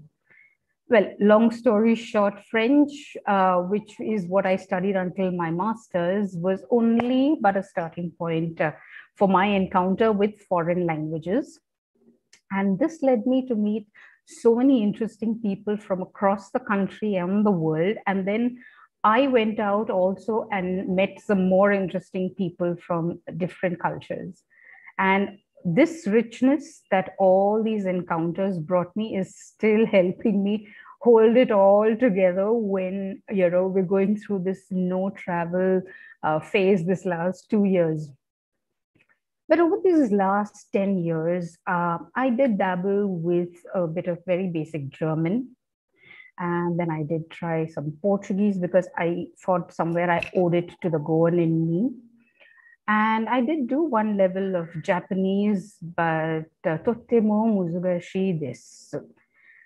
Now, although due to non-use, I know just smartings of these languages, what has left a mark is the love that I developed and, everything that I learned about the people of these languages, And while French has been life for me, and it always will be life for me, I still continue participating in a whole lot of teachers' trainings in India, France, and Budapest, and this has helped me stay relevant. Now, before, my topic is foreign languages being an asset, or rather more than an asset. So before we start talking about how it is an asset, or rather more than an asset, let's share why I think it is a damn good asset to begin with. So first, what I did was I went to all of these online dictionaries and looked up different meanings, and all of them boil down to the same definition of an attribute or a skill that makes a person or thing add value to an existing situation, and that value being either physical or intangible.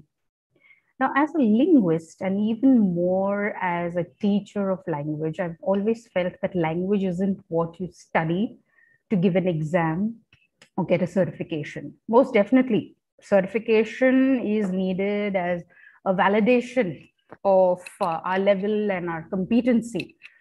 But it is what you do with language outside of the classroom that matters. When we learn a language, we ought to ask ourselves, would I be able to make general conversation with a foreigner? Or would I be able to find my way around a new place looking at a map in a foreign language? Or how would I know how to make my new Japanese neighbor feel welcome? Maybe offer the person some kohi, being coffee. Or, is my knowledge so limited that I think Spanish music is only about Enrique Iglesias and Fonzi and whatever MTV decides to telecast? And then why do Italians fling their hands around so much when they speak? So learning a foreign language, I must say, can seriously damage your ignorance. And just like reading, it opens our minds, it broadens our horizons, and it sensitizes us to customs, traditions, cuisines, ways of thinking that are sometimes unknown to us because of our social conditioning, what we are surrounded by, what we've grown up knowing. Of course, all living creatures have their modes of communication, but what differentiates us humans from that is our ability to learn foreign languages. And dare I say that as an Indian, I have an even bigger advantage of being adept at picking up languages, be it local languages or foreign languages, with equal ease.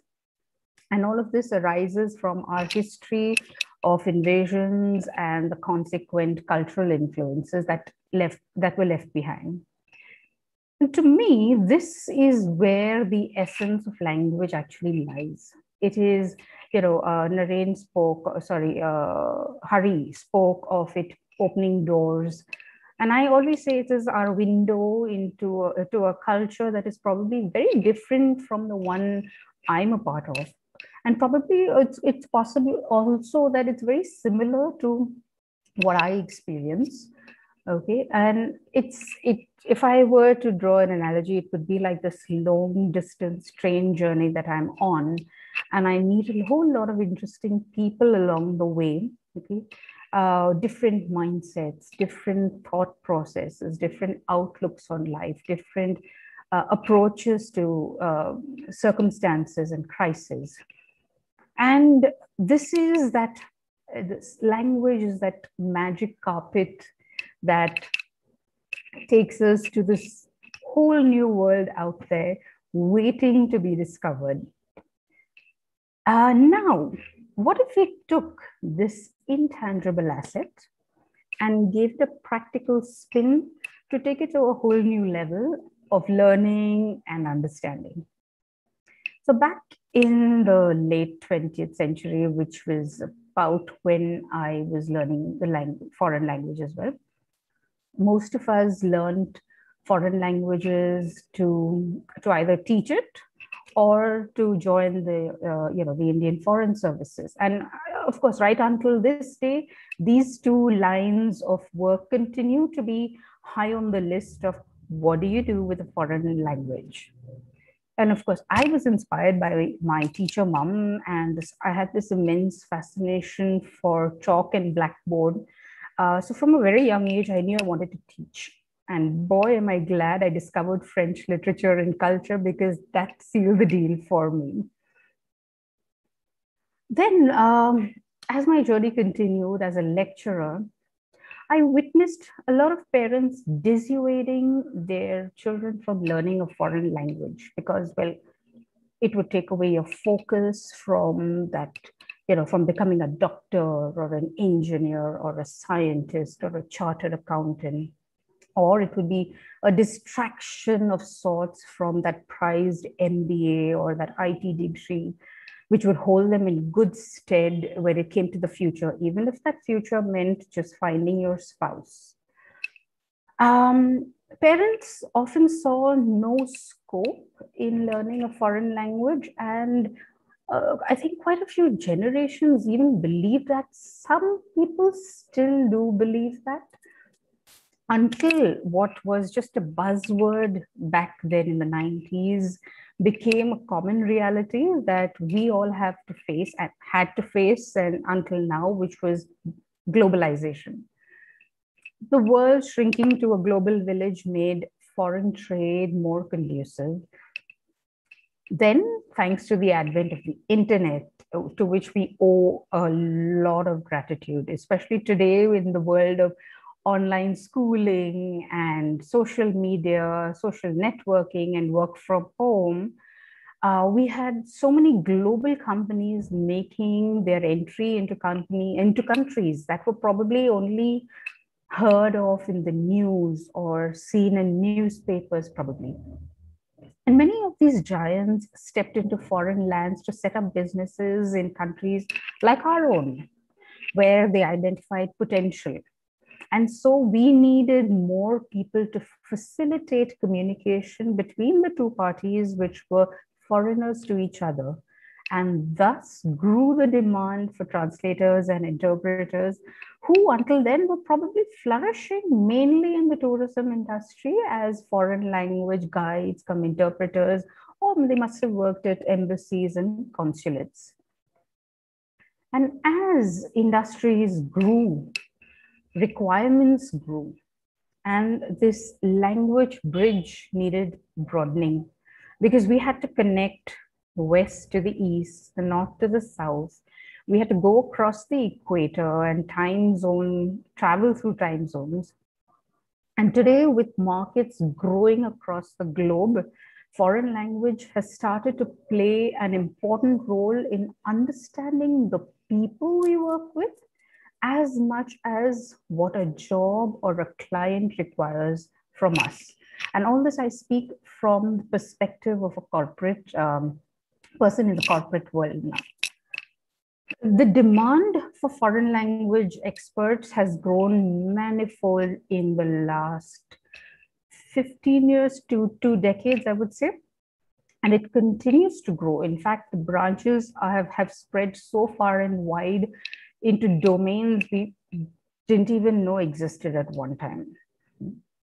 And while parts of Europe continue to dominate the economic world, the Middle East and Asia are a force to reckon with. So, today you don't always need to travel or move base to another country to work for a company that has its headquarters in, across the oceans.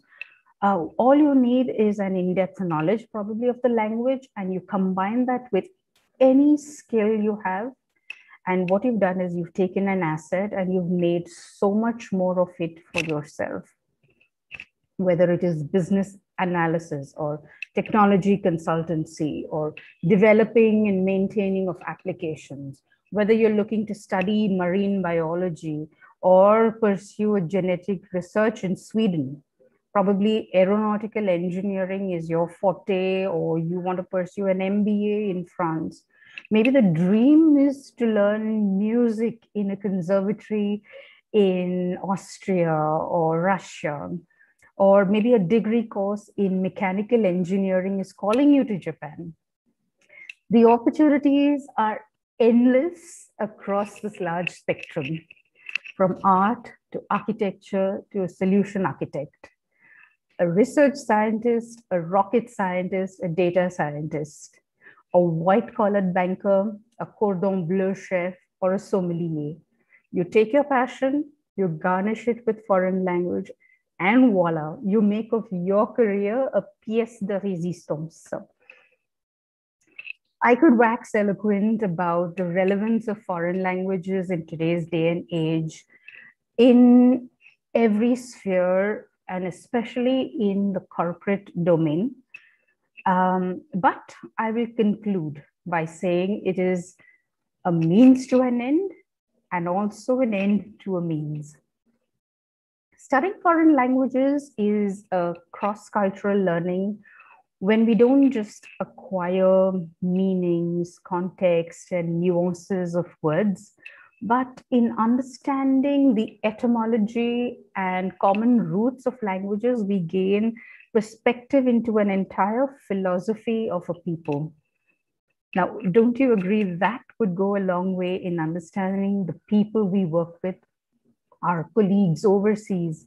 And let's be honest, haven't we felt warmer towards someone who spoke our language, even when we crossed the border for work? So you can imagine the kind of impact we would create in our workspaces if we leveraged our knowledge of foreign language, which gives you that edge over everyone else, okay? And makes you an empathetic person as well. And in doing so, you will be a part of this global community that is building bridges across border and making a terrific difference. Thank you.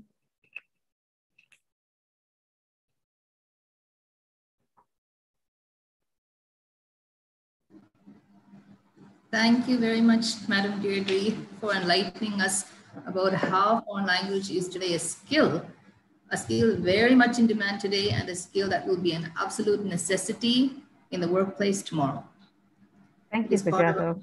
It is part of a cultural relationship which we wish to build with our international clients.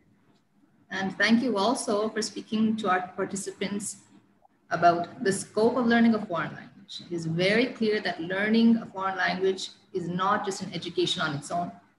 Those who are learning a foreign language can actually enhance their position in their particular domains, opening new opportunities in the global community.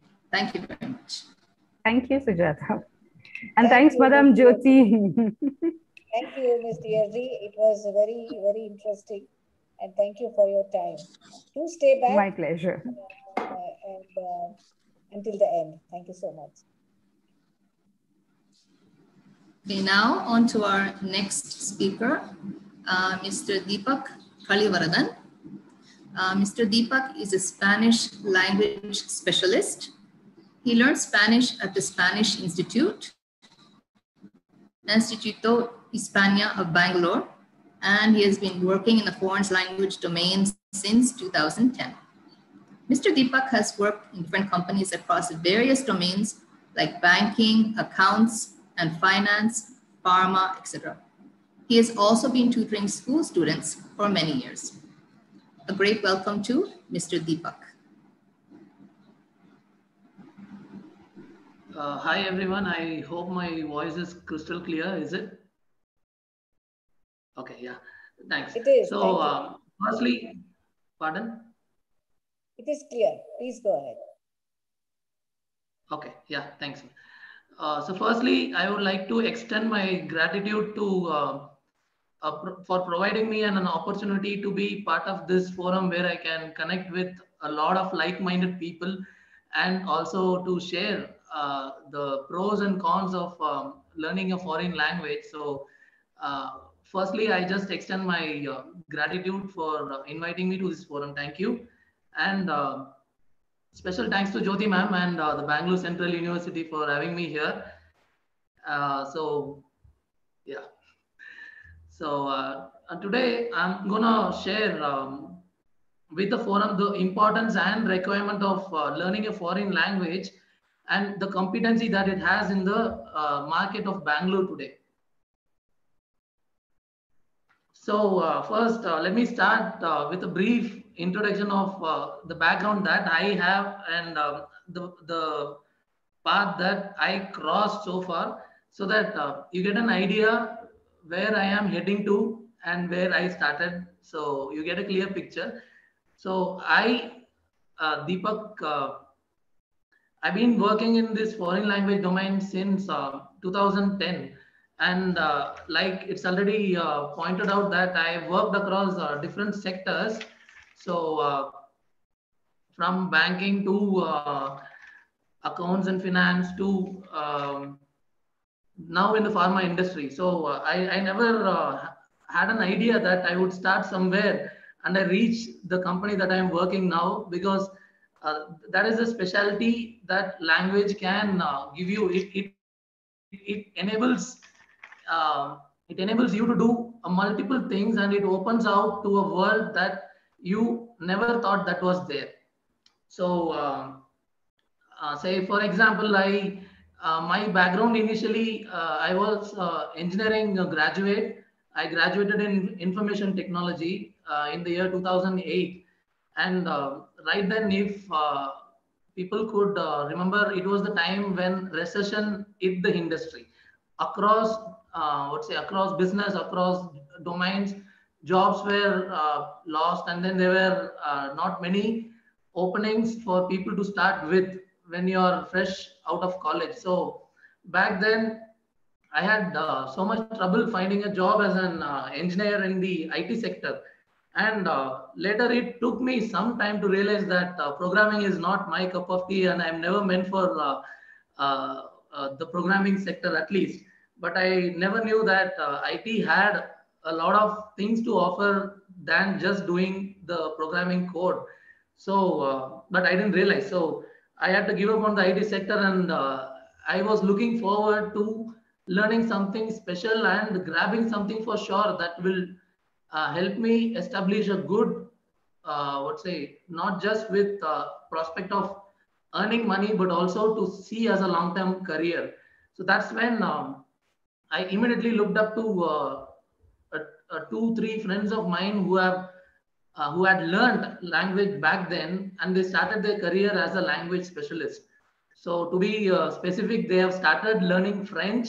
So I am from Pondicherry. So people have started learning French from Alliance Française there, and immediately they ended up in a job like it's easy for them to get in a job in banking sector back then in companies like Societe Generale or HSBC. So they were recruiting in mass numbers. So I also saw that as a promising start.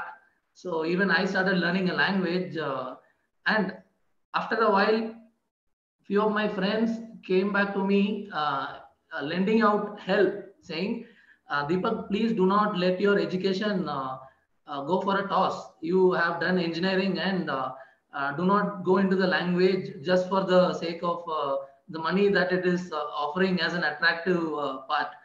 Then by that time, when they came back to me, I already had gone too far to look back, and I started enjoying the job I am doing.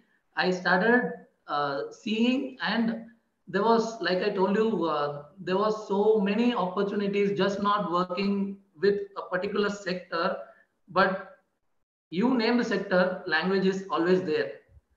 So I saw that, and I had a very tough time convincing my friends back then. But now when they make contact with me, they are very, I can say they are very convinced with the decision that I have taken. And they take pride in telling, okay, I have a friend who speaks French, Spanish, and whatnot. So it comes as a pride element also, just to have a knowledge of anything foreign to the Indian market. So that's how I started, and I have just given you a background of how things worked out for me better when it came to the language part. So now I'll give you a brief of why should you learn a foreign language, and how can you start learning a foreign language, with what confidence you can move forward.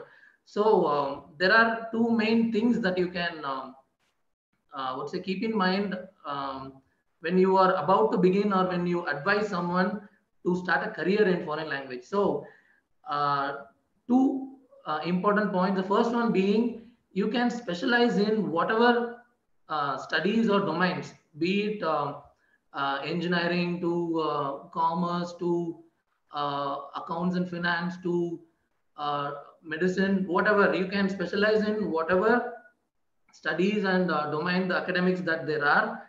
So that is the first point. And then you can learn a language to add to the already existing expertise. So this adds an edge over others. So this is one first point. And the second one, you can specialize in the language itself, and later you can dive into any domain that you wanted to get into, seeing that you can multiply your career perspective. So there are two ways of approaching the language domain. So the first being, you master in whichever domain you are friendly with, you have a promising career with, and then multiply your choices with the language. And the second being, you master the language and you have the opportunity to get into any sector, any domain, whichever you want to reach to. So me being an engineering graduate, I never dreamt that I would end up in a pharma company, and I'm working as a translator for the pharma company now. So that is the extent that you can go explore when you have the language, when you add the language bit to your career. So the two ways that you can approach the language is these two. And why should you consider learning a foreign language? To go into detail, so what it offers when you know a language that is foreign, what it offers to someone like Indians. So you have job opportunities in schools, colleges, embassies that the countries belong to. You can easily end up in a corporate MNC multinational companies. You can explore opportunities in tourism sector and also few other institutes depending on your choice. So all the areas are actually touched. So that is the best thing that can happen with language. And now the foreign language, not the foreign language, the foreign countries interest towards Asia Pacific, and to be very particular in India, is huge. And they've invested so much money bringing their companies to a country like India because we have the best minds. Disclaimer, but we can easily say we are one of the best minds that the world has. So they're seeing that investment, and it is all would say directly coming our way. So the opportunities are extensive, and it's for us to just grab them. So for that, the enabling tool is easily language. One of the enabling tools, the most effective that is available in the market, is a foreign language knowledge. So like I already told you, let us now, I belong to the corporate background. So now let me give you an overview of what MNCs, the multinational companies, have to offer to someone who has mastered a language. So if you take into consideration multinational companies, take for example, a ABC company that has operations across countries. So when I say across countries, so they easily wanted to do business with that country, and there is always a job opening for anyone who knows that language. And the services that they offer, the services or the operations we call it, so is across industries. So take for example a bank. So if it is a ABC bank, it might have its operation in India, in France, in UK, in Germany, in Japan. So depending on the market, the base that they have in a particular country, they have n number of opportunities for the speaker of that particular language. So it is always a very fruitful career that a language can give to its candidates. So the MNCs, and again, back in those days, if we are to talk about the scenario that existed 10 years back. So 10 years back, anything apart from the mainstream, which is IT sector or medicine or the CAs, so anything apart from that is not looked upon as a very good career choice to be chosen. So we easily classified it as a call center jobs, or they never understood the real meaning of business process outsourcing. So one second, I just want to get an acknowledgement that I am still connected to the meeting. Yeah, okay, fine. Thank you, Sandeep. Yes. So yeah, if I had to talk about the scenario that we had 10 years back, so anything apart from the mainstream medicine or engineering to CA, anything apart from that was not seen as a respectable job. They didn't have a clear idea as to what the BPO industry can offer. They always thought that it is a call center job, and even many of my friends told me, after you learn a language, all you get to do is speak to someone over the phone and then do a call center job in different shifts in their time zones. But it is never the factor. And they never understood that Europe as a continent has a lot to offer when it comes to the business process outsourcing. So that has totally, it has changed a lot over the last 10 years. And now we can very clearly say that it has grown strong to independently as a domain itself. So you can very well recommend learning a language as a domain to start a career and to be there established forever. So that kind of growth we have seen in the last 10 years. So that is very commendable actually. So it's just that when we get into forums like this, we can actually discuss the existing situation to a level of perfection that it reaches the right people. So they don't need to think twice when they have to think about learning a language. And so all these are pluses. And then if we have to consider another simple example, there are IT friends of mine who are reaching out to me saying, Deepak, can you please help me? I need to understand. I need to study German. I asked them why. You are already in the IT sector and why do you want to learn German?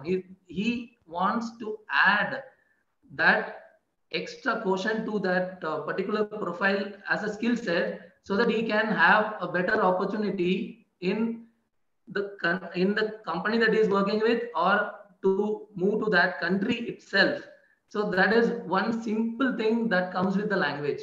So it enables you to do things that you can never imagine of. So this is one simple example of how the extra edge plays an important role in the language world. And then say for example, apart from the IT sector, there are a lot of jobs out there, but the job market is very competent. And for you to stand out from the normal crowd, you need something special, and you need something unique, and you need something very promising, efficient. So easy for you to pick and easy for you to reach that level is simply choose a language. So that is another another prospect which is not being explored by many, but I definitely wanted to underline that factor. And apart from this, the pros and the cons that a language has to offer, and I am coming to my own specialized language, Spanish, in a bit. But this applies to all the languages that are foreign to us. So that is the reason I want to cover the pros and cons in this section only. So, so what the language offers to you when you learn a new language, what does it offer? So I don't want to get into detail, and it is very beautifully explained by previous speakers, the guest speakers, the chief guest speaker, everyone, that the culture and the local practices of other countries you get familiar with. It gives you immense joy, and there are a lot of things to explore. So that is definitely the first and the foremost thing. And as an individual, you enrich yourself with so much thing, as in without your knowledge and without your realization, you get to learn and grow as an individual. And it happens over a period of time, and you later go to a point where you enjoy your growth personally. So that is one thing. And then say for example, you have any particular hobby from reading books. Okay, so possibly you learn French, you learn Spanish or German, then it opens up to a whole new world of learning for you. So you easily can reach out to picking books or literatures from the particular language, and then build so much on your hobby and convert it into whatnot. So that is one thing. That hobbies also can be made fruitful, more fruitful. And then say I'll share something which I have experienced and I'm still doing. Say I have this habit of writing diaries. So back then it started at a very early age for me. Like I believe in my 11th grade or 12th grade, I started writing my diary, and I still have all those diaries lined up probably for 15 years or so. I'm still writing diaries. So it just a hobby, I can say, that I was having. So initially I was writing in my own native language, regional language, that was Tamil. And once it so happened that my mom happened to just clean, and she turned pages, and then she gave me a big lecture and whatnot. She even gave me a big beating with all that. And later, immediately after, I started writing in English. And then when I went into college, then I started writing in French. Though it with mistakes for sure. And later I started learning Spanish and I started writing in Spanish. And the last 6-7 years, I've been writing the diary in Spanish.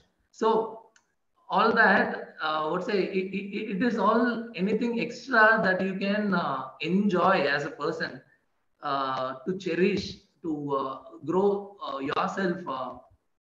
So this is one such a simple and very trivial thing that I wanted to mention. And the pros, you have a lot of pros, and it comes out better when we have a debate. But fine, I'll end the pros here. The cons, and to talk about the cons, I don't clearly see a con in learning a foreign language. And one thing that is common, and it is happening to any individual who starts to learn, is doubting themselves whether learning this language would help me, or after having started learning, probably you do a A1 level or A2 level, and then you want to go back thinking, no, this is not my cup of tea, I have to give up on this. That I would point out as a con. And how to improve that is, you have a lot of ways to improve, from connecting to native speakers, connecting to the like-minded people, connecting to a crowd which enriches your learning, connecting to a crowd, staying in touch with people who encourages you to learn. And then online sources are there, videos. If you are into listening music, you can learn through music. You can read, you can listen to podcast online, and then you can read news online, and there are several other ways to improve.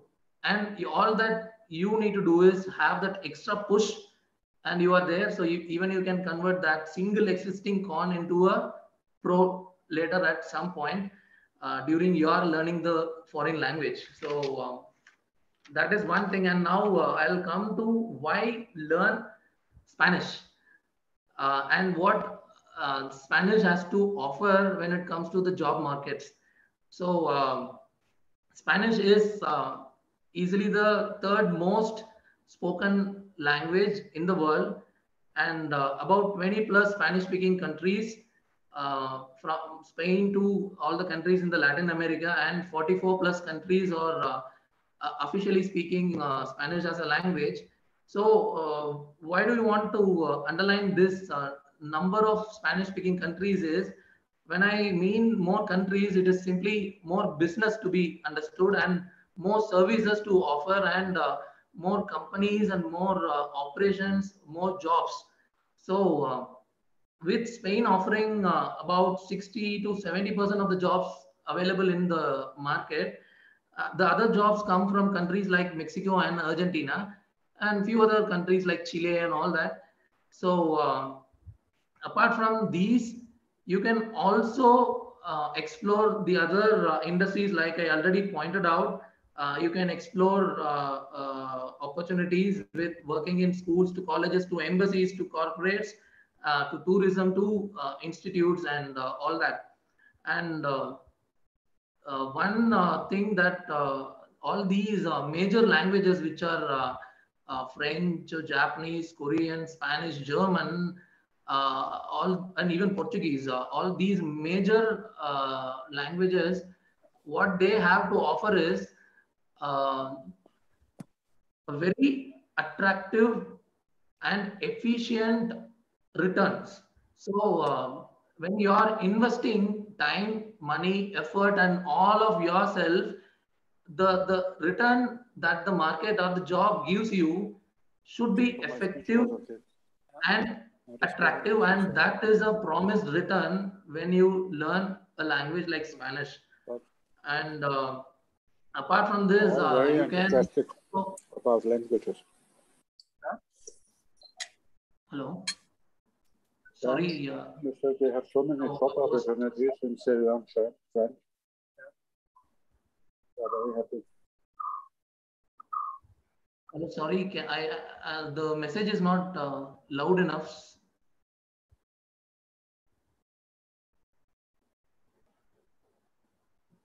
Jyoti ma'am or someone from the admin, I'm sorry. No, I think someone's mic was unmuted by mistake. Yes, sir. Continue, sir. We can hear you. Oh, okay. Sorry, I thought the message was for me. So. No, sir. Thank you. Okay, yeah. So apart from all that the MNCs and the job markets have to offer you, you might as well explore the option of teaching to kids in your free time. You can teach kids to different set of people. That teaching option is easily one can explore. Another is the interpretation. So there are people from across businesses who travel countries for different reasons. So you can hang out with the native speaker and you can help them move around in our country regarding whatever business they come with. And that way of communicating again opens up to a larger contact and immense experience to cherish with. So I have done it in a couple of instances with one of my friends from Spain. And I really had a very good time from discussing business to personal life to the culture and the food and whatnot, how the world used to be in that part of the world, the country, the Spanish country.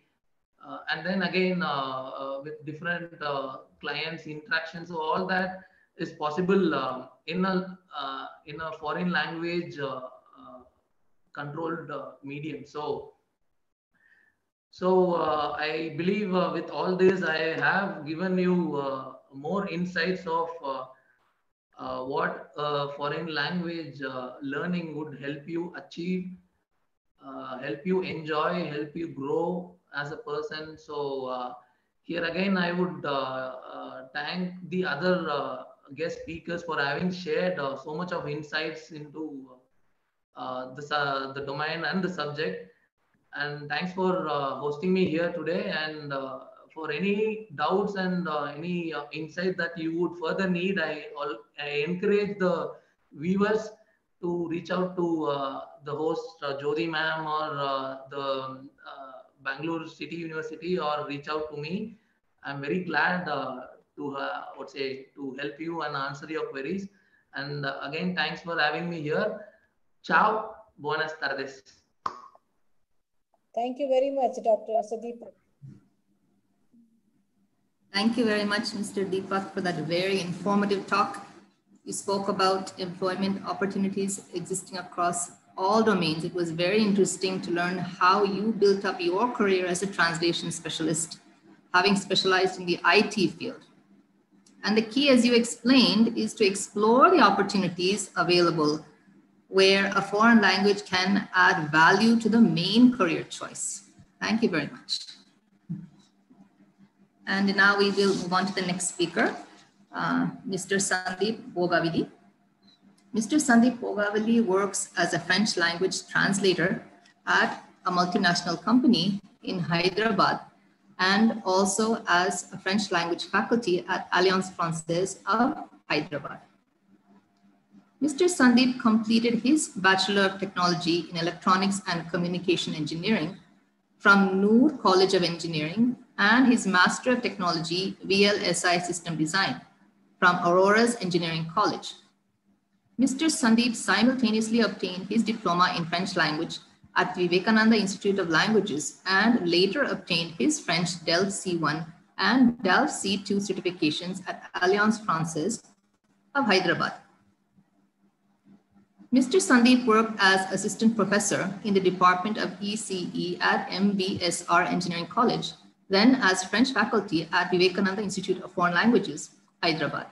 He also worked as French language specialist in DMB Business and Market Research Private Limited and as a French language expert at Trigent Software Limited.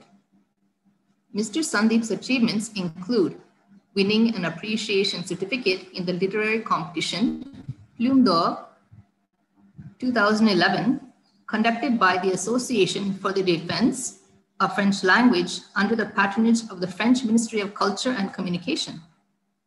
He has also secured admission in the e-Masters course for MA and MPhil French at IFLU, Hyderabad, and has written articles for the student French journal of Alliance Française, L'Appel de Hyderabad. Thank you very much. Over to you, Mr. Sandeep. Thank you, Mr. Sandeep, for being here. Good evening, everyone.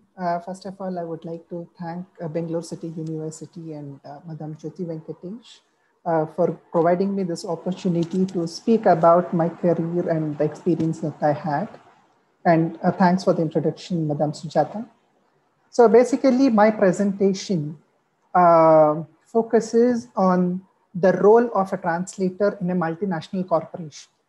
So that's the basic idea behind my presentation. And definitely I would also touch upon the points related to translation, and as well as the importance of learning a French language, importance of learning a foreign language these days. So I have a presentation. I would just walk you through this presentation. So just give me a second.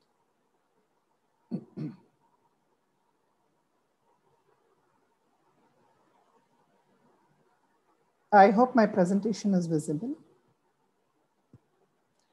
So before I could start with, I would also love to narrate a small anecdote that I was recounted many years ago when I was a student. When I was a student of a foreign language. So this basically answers this question, why a foreign language? So this is the background. This story is all about a house cat whose daily routine was to chase mice every day. Now one day it decided to get rid of the mice for good. So it chased them into the rat hole and then lay in wait outside the mouse hole for them to come out. Now, hours passed by and the mice were really desperate to come out, but they couldn't. All of a sudden, an idea struck to them. They have attended some courses at an Academy of Languages a few months ago, and they have mastered the language of hounds. Now they thought this is the right time to deploy their second language skills, and they started howling in hound. Now the cat, which was waiting tenaciously at the rat hole, was startled. It was taken aback. And it ran into panic, and then it thought that there was a predator nearby ready to attack. And then it retreated, leaving the mice at peace. Even though it's a fantasy tale, okay, what's the takeaway from this story? It's that a second language or a foreign language can be a life savior. So was it in my case as well. And all the other speakers who spoke till now, I think for them also it was a turning point in their life when they started learning a second language. Now, apart from that, what are the advantages of a foreign language? What are the advantages that a foreign language offers to us? So maybe it would be a little repetitive because so many speakers spoke about the same thing, but I would try to relate it to my experience and bring it to you. Firstly, a foreign language is a new portal. It's a portal to a new world. For example, 15 years ago, when I started learning French, and for someone who had never been to Europe, this was a portal to a new world for me. I got acquainted to the European culture, to the various European languages, the food, their art forms, traditions, the way how they dress, eating habits, superstitions, and so on and so forth. It was such an enriching experience. That was the time when I started becoming more open-minded, and my mind was ready to receive everything positive. And when someone is looking for integrating into a new society, for example, there are students in India who would like to pursue their further education abroad. And there are also people who would like to hold a job abroad. For such people, if they start learning a foreign language or the language of the country where they want to be, definitely it would help them. It would make their life smooth and easy. Because the moment you start communicating to them in their own language, they would treat you as one among them, and the integration into the society becomes easier. And in my case, when I started learning French, I started rediscovering my own culture and my mother tongue. You wouldn't believe me, I started drawing analogies between the cultures, the European culture and the Indian culture, and even the languages. And I was quite surprised to see that there were striking similarities, especially in grammatical patterns or maybe cultural aspects. So this was a very enlightening experience for me to learn a foreign language. And not only this, it would definitely take your creativity to the next level. And you would also definitely improve your cognitive skills. That is the way how you think, the way how you take decisions, the way how you formulate your ideas. And with a foreign language learning, your memory also becomes strong no matter your age. And you would also develop multitasking skills. All these things happen at a cognitive level. So unknowingly, you would definitely be a better person when you start learning a second language or a foreign language. And last but not the least, a foreign language would definitely open doors to new career opportunities. When I say new career opportunities, it would mean something which we couldn't even think of a few decades ago. For example, a decade ago, the job of a YouTuber was just to upload some content on YouTube, maybe for the purpose of entertainment. But these days, the job of a YouTuber is quite serious. I personally follow so many YouTubers online who have mastered various languages, and they travel across the globe and they publish content on YouTube periodically where they introduce to us exotic cultures all around the world. So it is quite a serious job what they do. So for someone who would like to stand apart from the crowd and looking for new career opportunities, foreign language is definitely an option for you. Now, the job of a translator or an interpreter, which was limited to the government sector or tourism industry a few decades ago, now the role of translator or an interpreter is much wanted in multinational corporations. So I would like to draw your attention here. When I say multinational corporations, there are so many MNCs across the world, and they provide services to various clients across the world. So now you see that there is a very very necessary for them to expand their clientele, enter into contracts with them. Now you would ask me, what are these companies? Which companies are they? So maybe this slide would answer your question. So on the slide, you would see more than 100 companies, and they are all multinationals. They are operating in various countries all over the world. And I'm sure that you would know definitely many of them. So Amazon, Accenture, Wipro. So in the list that I have just put up, you might identify American giants, European companies, Indian companies, Asian companies. Every company across the world would like to expand its clientele. Few decades ago, entering into a contract with a client who is coming from a different country or from a different continent was not really easy because there was always a communication barrier. But now, thanks to translators and interpreters, this barrier is lifted. Now they can easily expand their clientele by taking the help of these translators. So most of the multinational companies would have a team of translators who would cater to their requirements.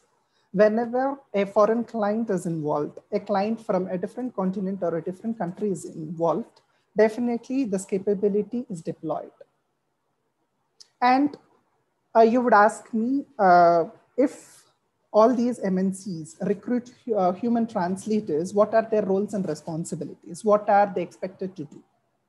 Now, this slide would sum up the roles and responsibilities of a translator. To begin with, because the word translator means to translate something, and what would they translate? They would translate documents which are very critical from the client perspective.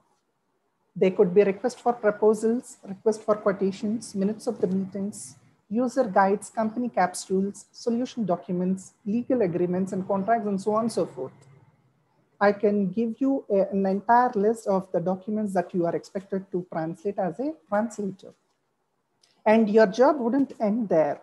You would also need to interpret over telephone, or when the client visits the service provider. So usually the clients visit the service providers from time to time to keep tabs on the progress of the project. They would just like to meet the service provider to check how the project is going on. So when the clients do visit the service provider, definitely there would be a communication gap, which is filled by the translators or the interpreters. They would organize events even outside the company. They would also prepare presentations and do the they would prepare and make the presentations.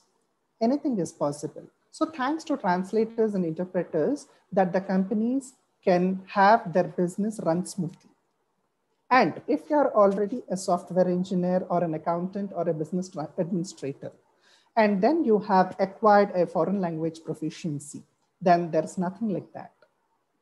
You would be definitely recruited quicker than a software engineer or a simple translator, because there are certain projects which would need the competencies in both the domains, and that would definitely help them gain a lot of time.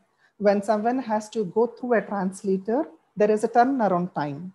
But if the same person has a foreign language proficiency, then you would save a lot on time. That is the reason bilingual software engineers or accountants or business administrators or any other role is highly appreciated in the market. And there are certain projects and there are certain companies which would also require multilingual support. So the company might be tied up with a client which operates in continent in the countries which are a group of nations. For example, if someone who is already speaking French can also pick up Italian, so the requirement for this kind of resource is also present in the market. Someone who speaks French and Italian, someone who speaks Spanish and Portuguese, someone who speaks German and Dutch. So the language learning doesn't stop at one language sometimes. Sometimes you go further and you pick up a second language and you become a multilingual resource. And this kind of resource is very appreciated and very much wanted in the market. And there are certain projects and companies where you may have to train the entire team so that the communication becomes easier among the team with the onshore team and also with the client. When this is required, then a translator becomes a language trainer. He may have to train the entire team to communicate in the foreign language. So the role of translator in a multinational corporation is not just limited to translation of documents. He is asked to interpret. He might be asked to exercise some technical roles, and might even provide support in many languages, and also can train people to learn the language. Now, one question might cross your mind now. There are so many open source tools and machines available in the market which can do translation as well as interpretation. Thanks to technology, we have so many things today. But why don't the companies prefer a tool or a machine? This is a practical question that everyone has, because whenever I introduce myself as a translator to the outside world, the very first question that I confront is, why are you required by the company? We have so many tools and machines in the market. Now that's a very practical question. So when I speak about a tool or a machine, it comes with its own challenges. First of all, translation is something which is purely context-based. So if you context has to be provided and the context has to be identified. Unfortunately, a tool or a machine cannot identify the context all by itself without any human intervention. And there is a joke which is quite popular among the community of translators. It goes something like this. Someone asks a translator, how much time do you need to fix a bulb? And the answer given by the translator is, it depends on the context. Now, what does this mean? That means to say that that context is very important for a translator. Maybe he was wondering, when someone asks him to fix a bulb, does it mean to fix a bulb to a holder? Or does it mean to repair a bulb which is gone, or to come up with a new bulb, fixing something? So context is something which is very crucial for the job of translation, and unfortunately a tool cannot replace. And second important thing is, there might be some quality issues in the source text. There could be some grammatical errors. There could be spelling mistakes, or there could be any other flaws. So this kind of a text, the output would also be of the same quality. So you cannot expect wonders. But when it's a human translator, he would have the knowledge or the wisdom to correct the flaws in the source text and then come up with a flawless output translation. Hence, a human translator is always required, even though there are many tools available in the market. And the foremost thing is data confidentiality. Remember that whenever a translator in a multinational organization, so my context is always multinational corporation, because they are the service providers who always work with the foreign language clients. They don't speak English, but they speak in their own language. Okay. So when they give some data to be processed by the service provider, it's the property of the client, and which is not to be exposed to the public, and which is quite confidential and sensitive. Now, there are certain people who would use the open source translation tools where you copy paste the text required for translation. Now remember that all these open source tools would store the data for a certain period of time. Let us take the example of the Google Translator. In case you are trying to paste some text which is related to the client, which is highly confidential, remember that the data would be stored in the Google service for about a week. That means to say that you are exposing the data. So which is clearly not appreciated by a client. This might lead to serious issues and even breaching of the project, of the contract. Hence, data confidentiality, keeping data confidentiality in mind, a human translator is always preferred by a multinational corporation. And remember that tool's accuracy can never measure up to the client's expectations. The accuracy that can be promised by a tool could be 80% or 90%, depending upon the quality of the source text and its complexity as well. And a tool might definitely not understand if there are any idiomatic expressions and figures of speech. Maybe certain idiomatic expressions which are frequently used might be understood by the tool, but not all the figures of speech and idiomatic expressions. Given all these challenges, I would say that a translator is very much wanted in a multinational environment. And for a translator, I am a translator. So what is the gain on personal front for me? So on a personal front also, you gain so many things. First of all, I get the opportunity to interact with natives across the world. And for example, I'm a French translator and I interact with the French speaking clients. And they can be from any continent in the world, as French was spoken in almost all the continents. The clients could be from the European continent, from the African continent, from the Australia, or even the American continent. So I get this beautiful opportunity to interact with the natives on day-to-day basis, who would use their own accent and their own regional variants. So this is something which I can never experience outside. In that case, I might have to plan a world tour, which is not possible.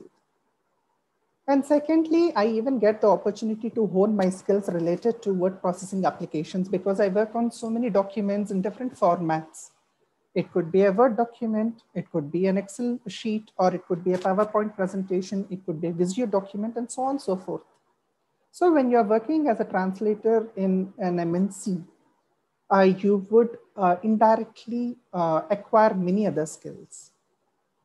And sometimes if your project or the company needs, you would also be provided training in the technical domains. For example, if your project is into SAP or Java, some kind of training would be even provided to you so that the training, so that the translation output is error-free.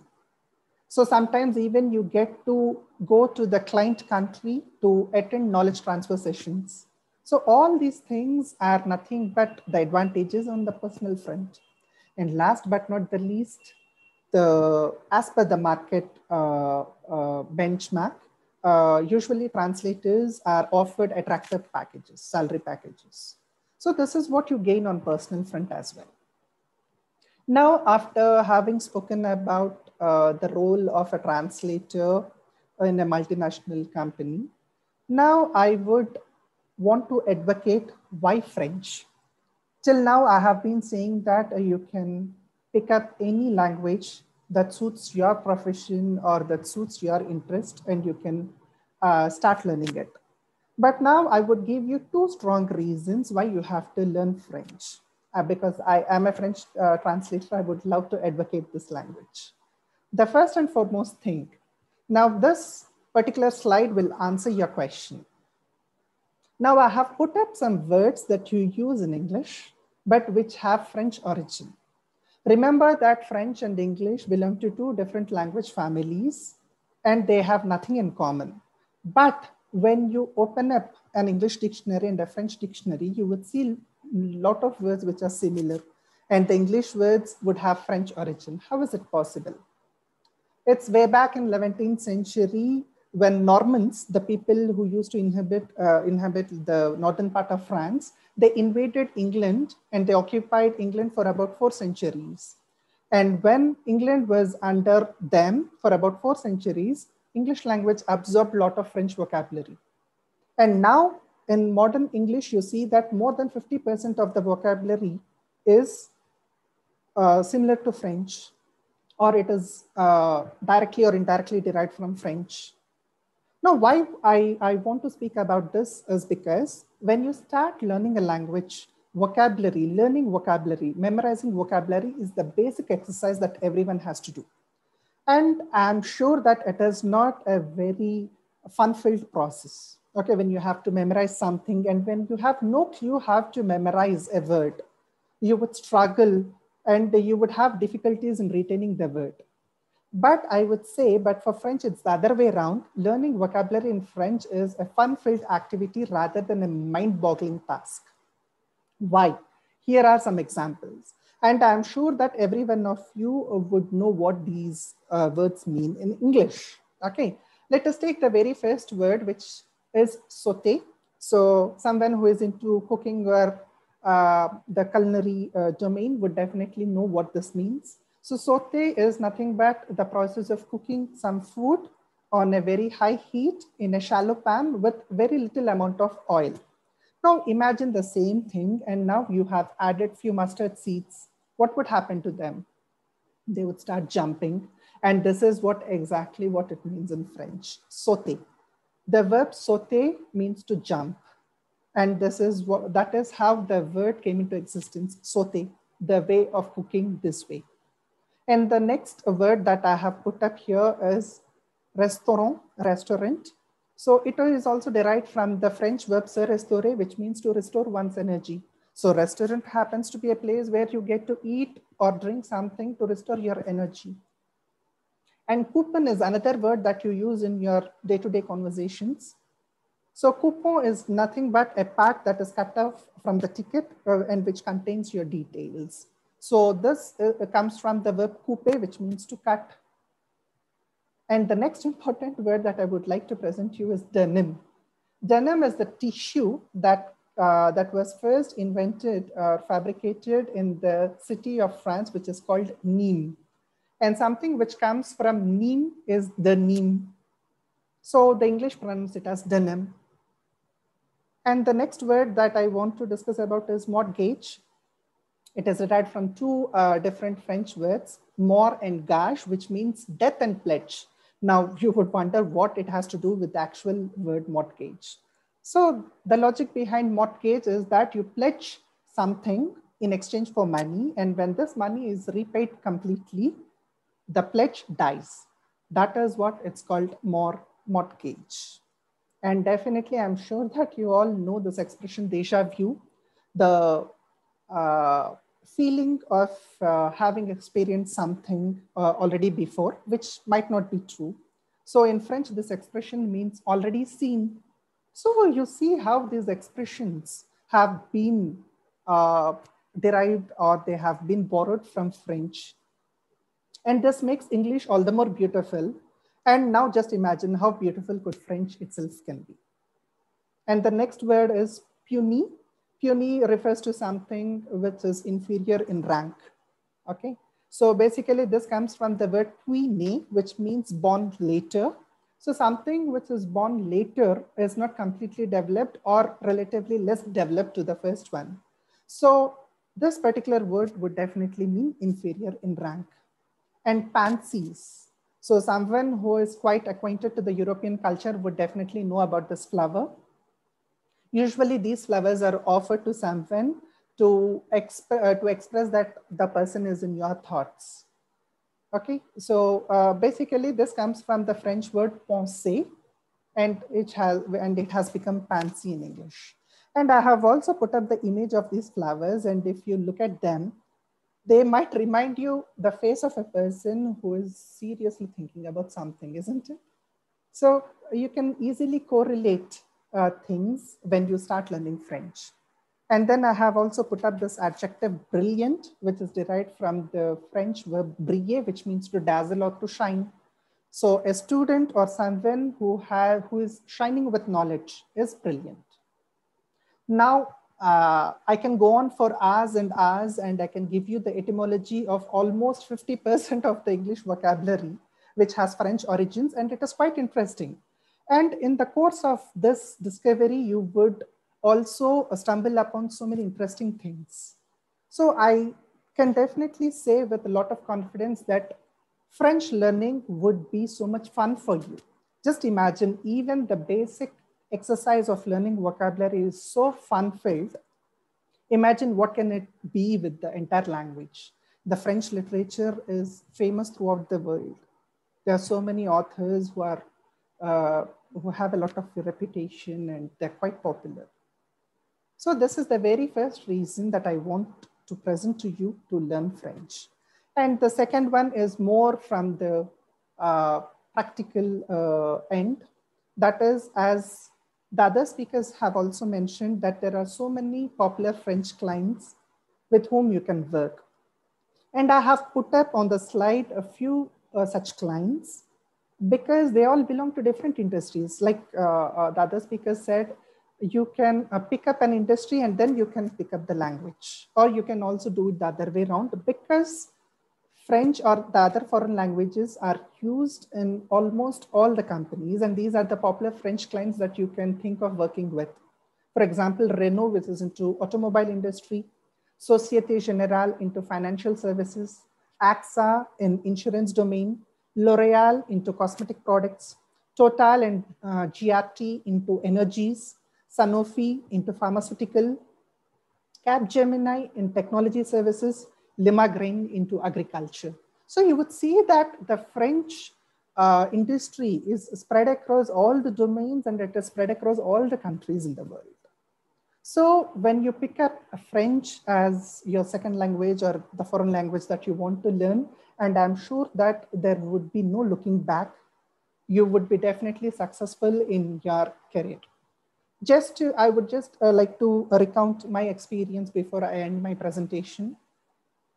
I was a student of engineering, and I have acquired my master's in engineering, in electronics to be precise.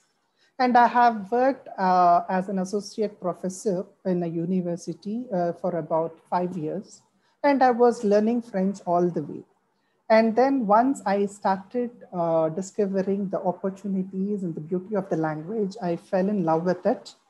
And then I gave up on my career as an engineer, and I switched to French.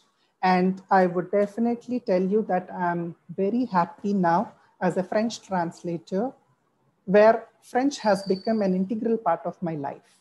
And I'm sure that any of the foreign languages will definitely do the same for you, and you would have a great life ahead. On this note, I would like to thank you once again for the patience and for providing me this opportunity to present. And with this, I would say merci beaucoup, thanks a lot, and bonne soirée. Have a beautiful evening.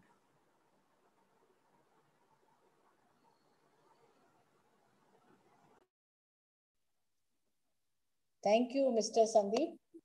That was very interesting presentation.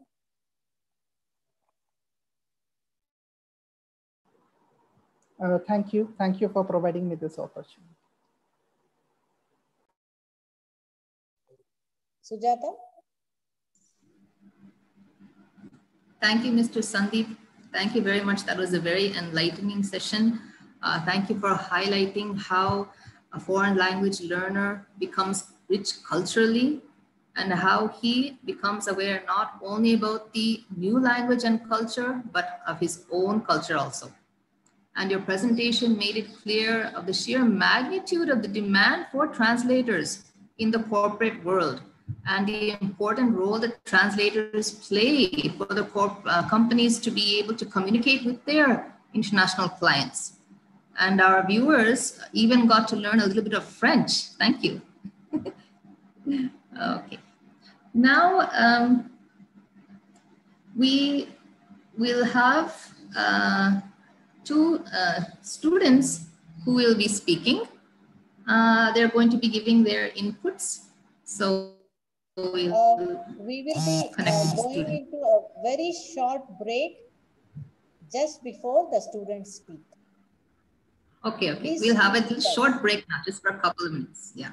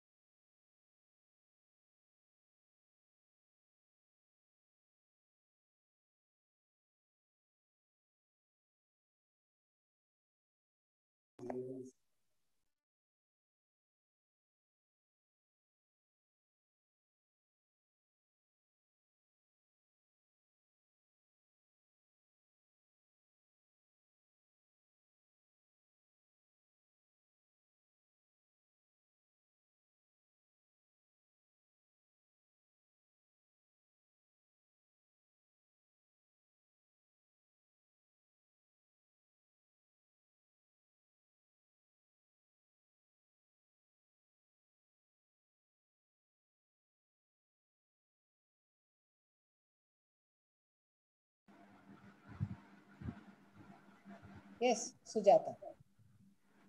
Thank you, ma'am. So now we have two students from our department who are doing their masters. They would like to share their thoughts. Very good afternoon, everyone. Am I audible? Hello? Yes, Arvind, you are audible. Please go ahead. Good afternoon, Jyoti ma'am. Good afternoon, everybody from the French department and all those who are watching on Zoom or elsewhere on YouTube. I'm very happy to be given the chance to speak here. So I'm a student of the French department here in Bengaluru City University. And I've been a French language enthusiast, I would say, rather than specialist or anything else for the last 8 years. Presently, I have a C1 in French, and it's been an amazing journey for me discovering this beautiful language. My background is that I had a master's in English from Calgary University, but nevertheless, I was still somewhere lost in the shuffle. I wasn't doing very well in my career, and there were various issues which were plaguing me, and I couldn't take things to the next level. And it was my knowledge of French back then which helped me, and learning French helped me get better even in English for that matter. And as time went on, I discovered more and more interest in learning French, and to the extent that English became secondary at a certain point in time. And French is a beautiful language for everybody to learn.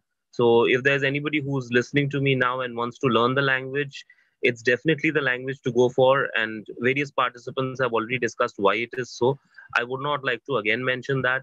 And I'm also very privileged and fortunate to be a part of this department. Right now, thanks to the department, as a part of Open Elective, I've also started taking German very seriously. So maybe in a few years' time, I can also have some sort of a level in German. And having a postgraduate degree clearly helps with your career, and it can help you get a better job. Okay.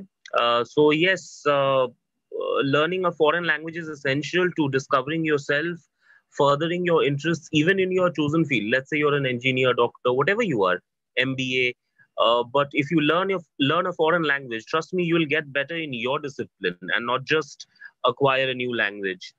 And that is because of various reasons. Participants have already discussed that. That's not something for me to again talk about. I'm just very privileged and fortunate to be here today and speaking in front of you and being able to talk.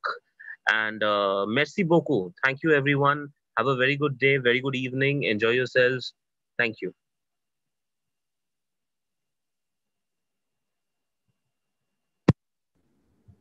Thank you very much,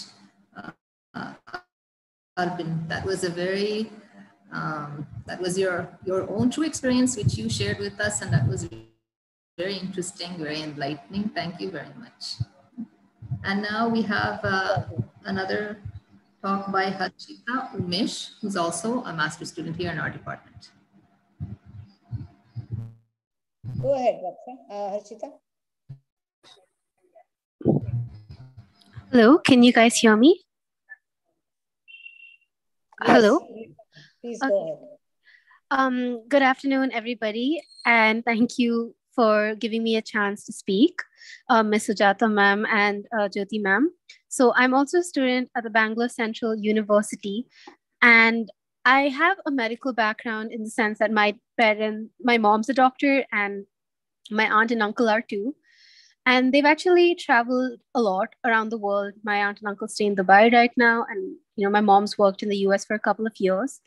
And the one thing that I learned from that is that when you're talking to a patient, it's always better to talk to them in their mother tongue or their language, because that makes the patient that much more comfortable talking with you. And that opens up, makes them open up and talk more about their problems, and nothing is lost in translation. And because of that, like the World Health Organization and all other, like Bill Gates, Melinda Foundation, Médecins Sans Frontières, which is also known as Doctor Without Borders, they ask for their volunteers to actually know a lot of global languages. So if they are put anywhere in the world, they're able to communicate and they're able to help these people out to a much better degree than somebody who just knows one or two languages. And hence, I think it's really important that you have a basic understanding of languages, but it also makes a lot of difference to you because you learn about their culture, you learn not about their literature, a lot of other things. Language, it doesn't just mean that you're learning about some words and writing in something else. You sort of take in some of those aspects, and I think that's a really beautiful thing that we're not just limited by saying that, hey, I don't understand a language. And also the same way that culture entices us, learning a language also entices us. So I think that's why everyone should consider at least trying out, even if it's not their forte, because it could definitely be something that they enjoy in the long run. Thank you. Thank you, Harshita. Thank you very much, Harshita. That was very, very true. I mean, you would never imagine how learning a foreign language could help a doctor. I mean, look at the world is changing, and it is a definite necessity now in all fields that all people know a different foreign language. That is absolutely correct, and you just explained it so well. Thank you from your own experience. Thank you so much. And now we have our final speaker. This is Mr. Karan. He is the Honorable Secretary of the, and he has been an entrepreneur in the field of semiconductors, power, and software business. And now he is promoting the Japanese language in Karnataka, along with other infrastructure development. Mr. Karan has also played an essential role in organizing this webinar. Thank you very much, sir. Over to you. Over to you, sir. Yeah, thank you very much, Sujata, for your excellent introduction and also carrying out the whole program so well. Thank you. And my sincere thanks, of course, to Jyoti, Dr. Jyoti Venkatesh, Chairman. She has put tremendous effort to make this a success. She has been coordinating the matter along with us for the Japanese and also a little on the German side. Thank you very much for giving the opportunity and making this happen, Dr. Venkatesh. And I heard Professor Ingaraj speaking and saying that they want to be a more dynamic university in Bangalore. I've been associated with the Bangalore University since 2008. And we had our also Japan Hub started here by the help of the Bangalore University earlier. Of course, now Bangalore Central University. Now, already the very renowned people like Eric Perol, Akiko Sugita-san, Hubert have spoken importance of learning and having experience in foreign language. I do not wish to talk further on that. I can only say there is no doubt that having a knowledge and able to speak or write and translate even technical thing as spoke by other people is very, very important. I can speak more about the Japanese side. Without the Japanese language being learned, it is not so easy to get a job in the Japanese companies. And even if you get, you will not be able to be promoted so soon or for a long time to come. Yes, of course, I regret I did not learn the Japanese language till now, but that's a story which I don't feel worth talking now. It's already a lot of time has passed. And I heard Hari, Dominic, Deepak, Sandeep speaking about the languages, translation, translator, and technical. I think they have covered all the angles of the benefit of knowing the Japanese, the foreign languages. Of course, you heard Hubert talking about how his life changed by speaking English, which looks very strange for us, but that's the truth. So that's anything is a foreign language. And that was a very practical experience, what Hubert Reala gave all of you. I'm glad I had this opportunity to address you for a few minutes. This was the request from Dr. Jyoti Venkatesh. And I wish all of you a grand success going forward to make foreign language department in Bangalore City University a real showpiece in the country, like what I see JNU does in New Delhi. So maybe we can do that in South here in Bangalore. And I also wish the MA classes in Japanese, which was there a few years back, can be started again with the help of all of you in the Bangalore City University. Thank you very much and wish you all the good luck. Bye-bye. Thank you, Mr. Karan, sir, for your wonderful words. And a hearty thanks to all our eminent speakers for sharing their views, experiences, and very valuable information, which will be very useful for our participants. Thank you so much. Everybody, please stay. We'll be starting the valedictory function in just a few minutes. Thank you.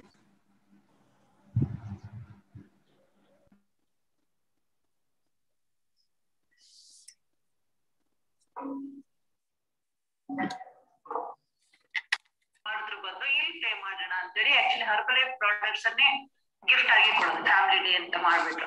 So ಇದರಿಂದ actually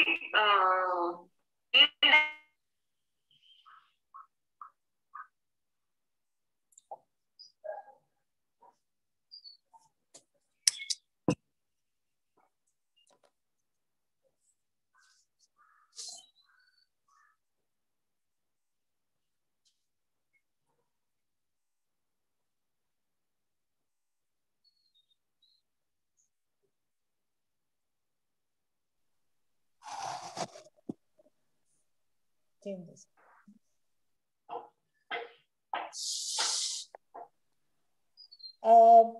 First of all, I thank all the speakers who shared their thoughts with us today on this webinar. We have now arrived at the final program of our webinar today, which is the valedictory function. And I am very happy to welcome Professor Ramesh, who is our registrar and our registrar evaluation of Bangalore City University, who has accepted to deliver the valedictory address. Sir, over to you. We are just waiting for our Dean of Arts, Professor Narsimurthy, to join us. So maybe we will just wait for a few seconds. But before that, Sujata, please introduce our guest, Professor Ramesh. Thank you.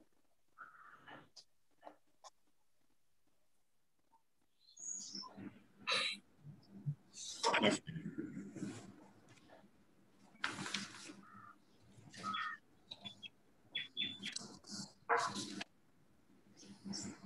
So I would like to introduce Professor Ramesh B.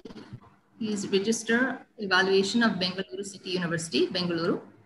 He is also the professor of the Department of Studies and Research in Social Work, Tumkuru University, Tumkur. Mr. Ramesh obtained his PhD in Social Work from Bangalore University in 2001. He has 21 years of teaching, research, and administrative experience in various universities across Karnataka.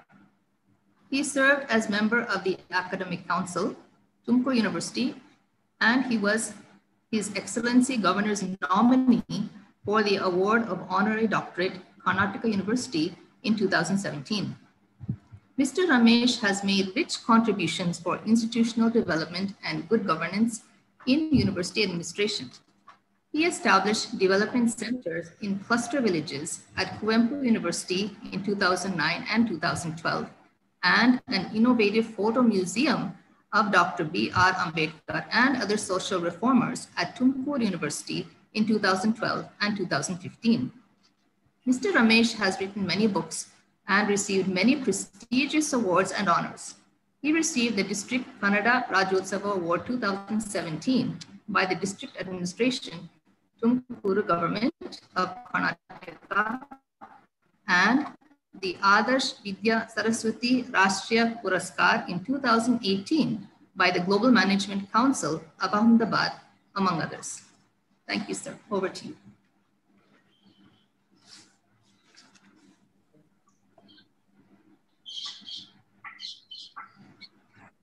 Thank you, madam. Good evening to one and all. Respected chairperson, Professor Jyoti madam, Jyoti Venkatesh, and dear colleagues, resource persons, and participants, the chairperson of this today's evening valedictory session, Professor Simurthy sir, Honorable Dean, Faculty of Arts, Bangalore City University, and dear participants.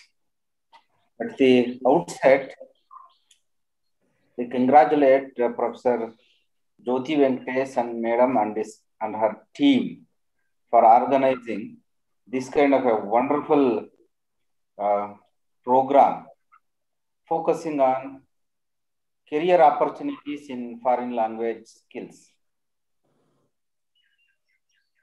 We all know that after 1980, we have started talking about the globalization. In the decade of 1990, the India also actually shifted to the process of globalization.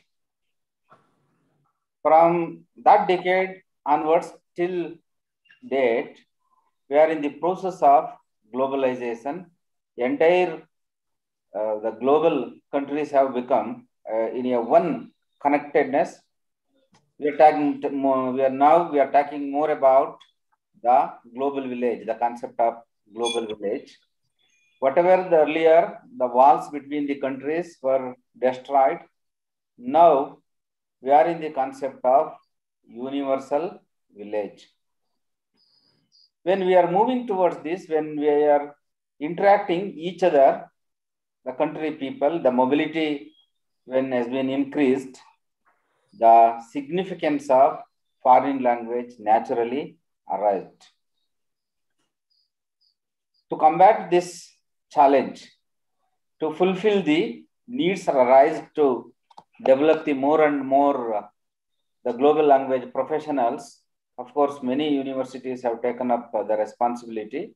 Like that, since last 20-25 years, the Department of Global Language, Bangalore City University, presently the Bangalore City University, before 3 years with the Bangalore University, the department has been serving, the department has been grooming many foreign language professionals and contributing to cater the needs.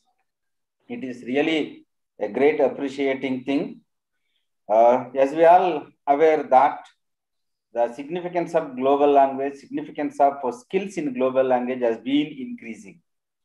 Especially in the COVID pandemic situation, as you are aware, that the virtual platform has been becoming mandate. It is becoming order of the day. It is becoming inevitable requirement of every individual, every institution. During this period, again, further, the significance of global language has been increased.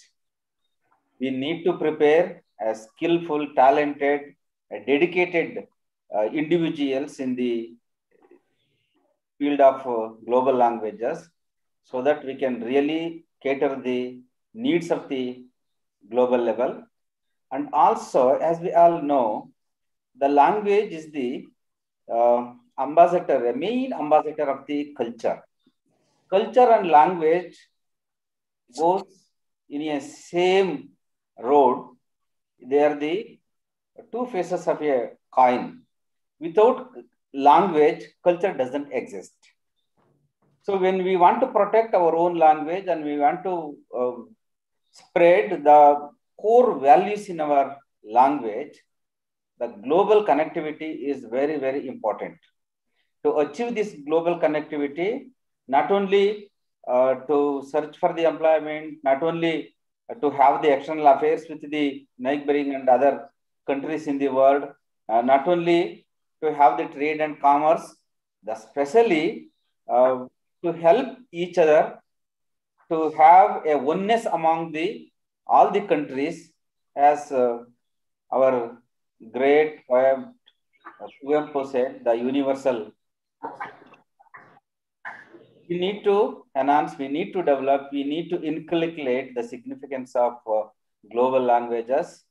Of course, the Bangalore City University has been supporting the department in all respect. In the keeping in view of the national education policy, I think department has greater role to play in the 4 years integrated or 5 years integrated diploma and certificate streams. I think there are opportunities for all the professionals, even commerce, management, science graduates also can take the courses in the global languages. Keeping that in the opportunity, I think we need to strengthen more, we need to sharpen the global language skills more. So I hope the department will take up that responsibility, and Professor Narsimurthy sir is there with us to help as a dean and senior professor of the university. Even morning, Professor Lingaraj Gandhi sir, our Honorable Vice Chancellor, also inaugurated this seminar. He was highlighting the significance of global languages in a university. So keeping all this in our mind, definitely we should shoulder the responsibility of the developing the departments and strengthening the department, and we should produce more and more quality global language professionals so that the entire world can get the maximum benefit out of it. So with this small remarks, once again, I thank and congratulate the Vice Chancellor and other officers of the university for supporting Professor Jyoti Madam in organizing this very important event. And also on behalf of university and department, I thank Professor Narsimurthy sir for his constant encouraging in developing this kind of, in organizing this kind of very important academic events. Congratulations, Madam, for you and your team. I request you to kindly take up these kind of assignments, more and more assignments. Definitely it will give a very good name to the university, and also you can really serve to the mankind. So thank you, very all the best and congratulations. I thank the organizers for giving me opportunity to share some of my views in the valedictory session of this very important academic event. Thank you one and all. And thank you very much, sir. Thank you very much. Thank you. Sujata? Thank you, sir. Thank you very much for highlighting the importance of the need to learn a foreign language. Thank you for encouraging our department to pursue our goal of educating our students with foreign languages. Thank you for encouraging our students also to learn a foreign language, as this is the need of the hour. Thank you so much, sir. Thank you for speaking also. Thank you, sir. Thank you very much, sir. I now welcome our Dean of Arts, Professor Narsimurthy sir, who has graciously accepted to preside over this valedictory function, sir. Sir, welcome to you. And thank you. Sujata to present our Dean, sir, to the public. Welcome, sir. Thank you. To all, Professor Narasimha and Dean Faculty of Arts, Bengaluru City University. Presently, Professor Murthy is working as Professor and Chairman at the Department of Mass Communication and Journalism. He served as Chairman in Department of Electronic Media, Bangalore University, Bangalore for almost 8 years. Professor Murthy served as Chairman for BOS in Mass Communication in several universities. He has published several research papers in national and international journals, and he has also traveled to many countries. Professor Murthy served as syndicate and academic member of Bengaluru City University. He also worked as acting vice chancellor of Bengaluru City University for 5 months. Welcome, sir. Thank you. Now, I have to speak, I have to deliver the presidential address. I request Dean, sir, to deliver the presidential address, sir. Please. Thank you. Good evening to one and all.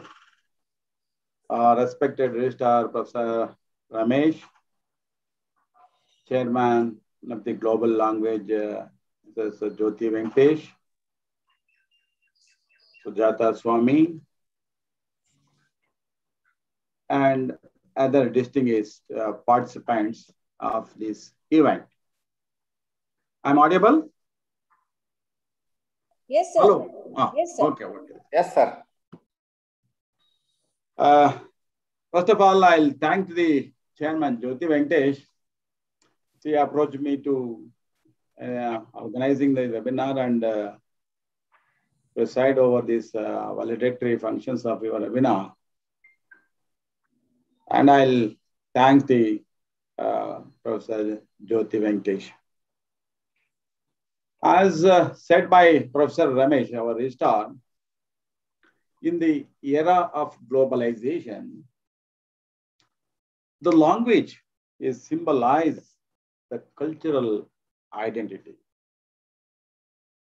The language is symbolized the cultural identity of the any region. Now, it is more than any time in the history because of globalization process. The globalization aims to unify the world through language and culture. Through language and culture.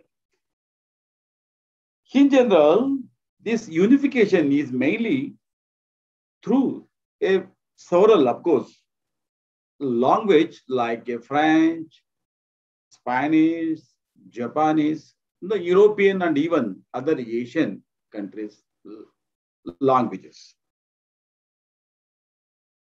Of course, it is almost because of in this globalization process, it is several more than 80% the words, of course, local languages may disappear in the next few years. In the next few years, you see that is, you take an examples. So in India, you take an examples in India itself, what is happening, our own mother tongue is losing the importance. Everybody wants to speak in English. Every family wants to speak in English. You see that is same as it is because of the due to globalization. It is estimated that more than 80% of the world's local languages may disappear in the next few centuries.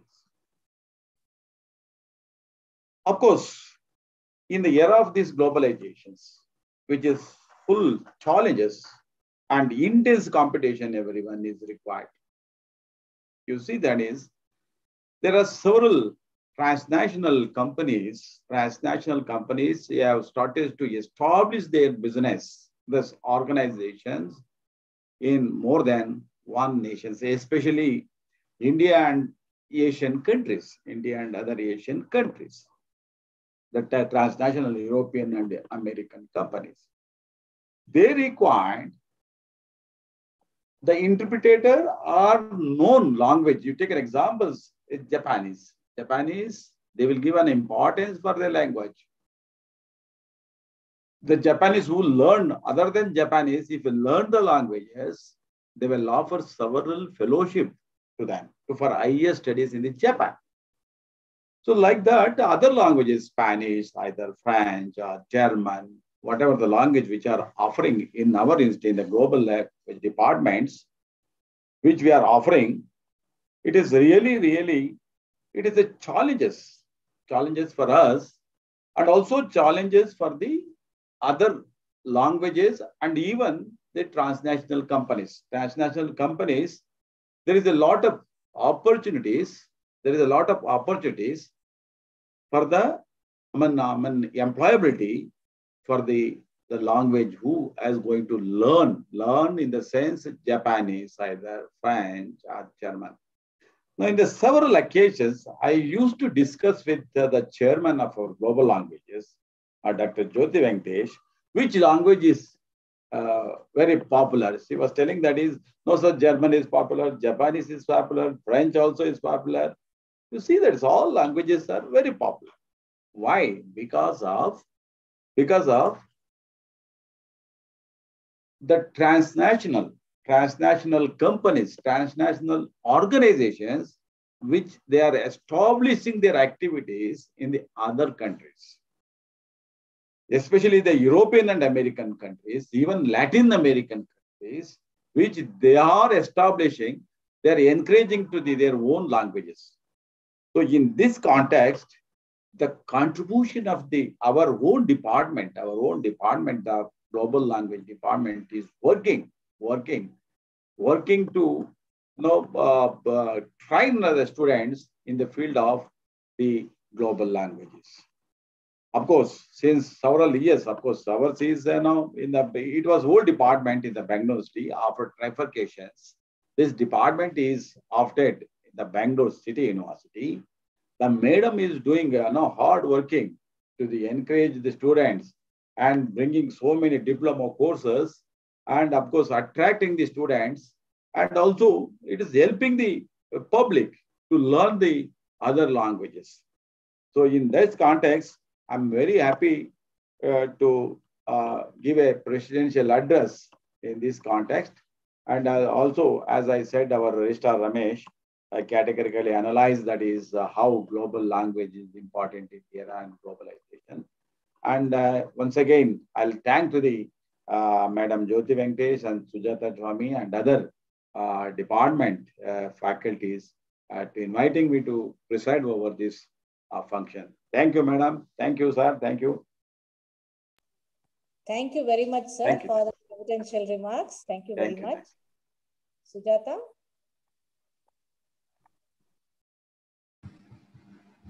Thank you, sir. That is a very practical insight. You spoke about the fact that there are so many employment opportunities there, and thank you very much for recognizing the efforts on behalf of our department. Thank you so much, sir. Now I would like to present the vote of thanks. I wish to express my sincere gratitude to our registrar and register evaluation, Dr. Ramesh, for providing us his support at every level while organizing this webinar, and for having graciously accepted to present the valedictory speech. Thank you, sir. I would also like to thank Professor Narasimhamurthy, Dean, Faculty of Arts, Bengaluru City University, who consented to deliver the presidential address and grace this occasion. An event like this cannot happen overnight. It needs perfect planning and a bird's eye view for details. We have been fortunate enough to have a visionary in our chairperson, Dr. Jyoti Venkatesh, who foresaw the need for such a webinar and initiated it. I wish to express our deep sense of appreciation and gratitude for her tireless efforts to make this event a resounding success. Ladies and gentlemen, once again, I wish to acknowledge that we are thankful to all the eminent speakers on this webinar, and we thank you for being with us this evening and sharing your valuable insights. We are positive that your enormous contribution will certainly benefit hundreds of students. I would also like to thank Mr. Karanth of Indo-Japanese Chamber of Commerce and Industries for his inputs and his efforts in organizing this webinar also. I would like to take this opportunity to place on record our hearty thanks to Johnson, our PG student, for the perfect logistic and technical support and guidance he has extended to all of us for the webinar. On behalf of the Center for Global Languages, Bengaluru City University, I wish to thank all the participants who attended this webinar. Finally, I also extend my thanks to all my colleagues, the teaching and non-teaching staff of Bengaluru City University, who have extended their unflinching support to us for this event. Thank you. Thank you.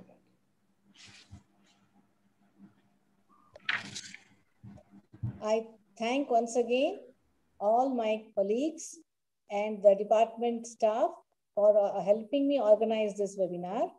I also thank all the speakers today who made time to be with us for all these hours and share their experiences and thoughts with us regarding foreign language skills and its uses today in the field of, in different career options.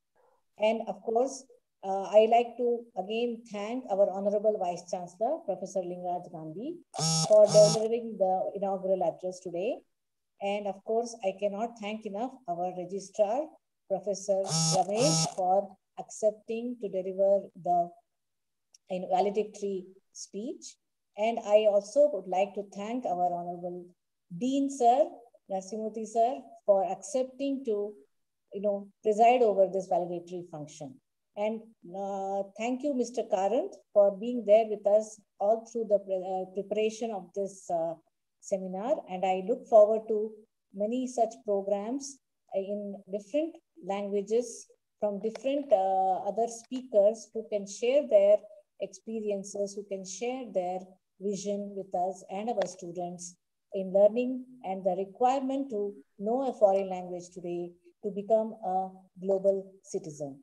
Thank you so much for everyone for being with us today. Thank you. Namaskara.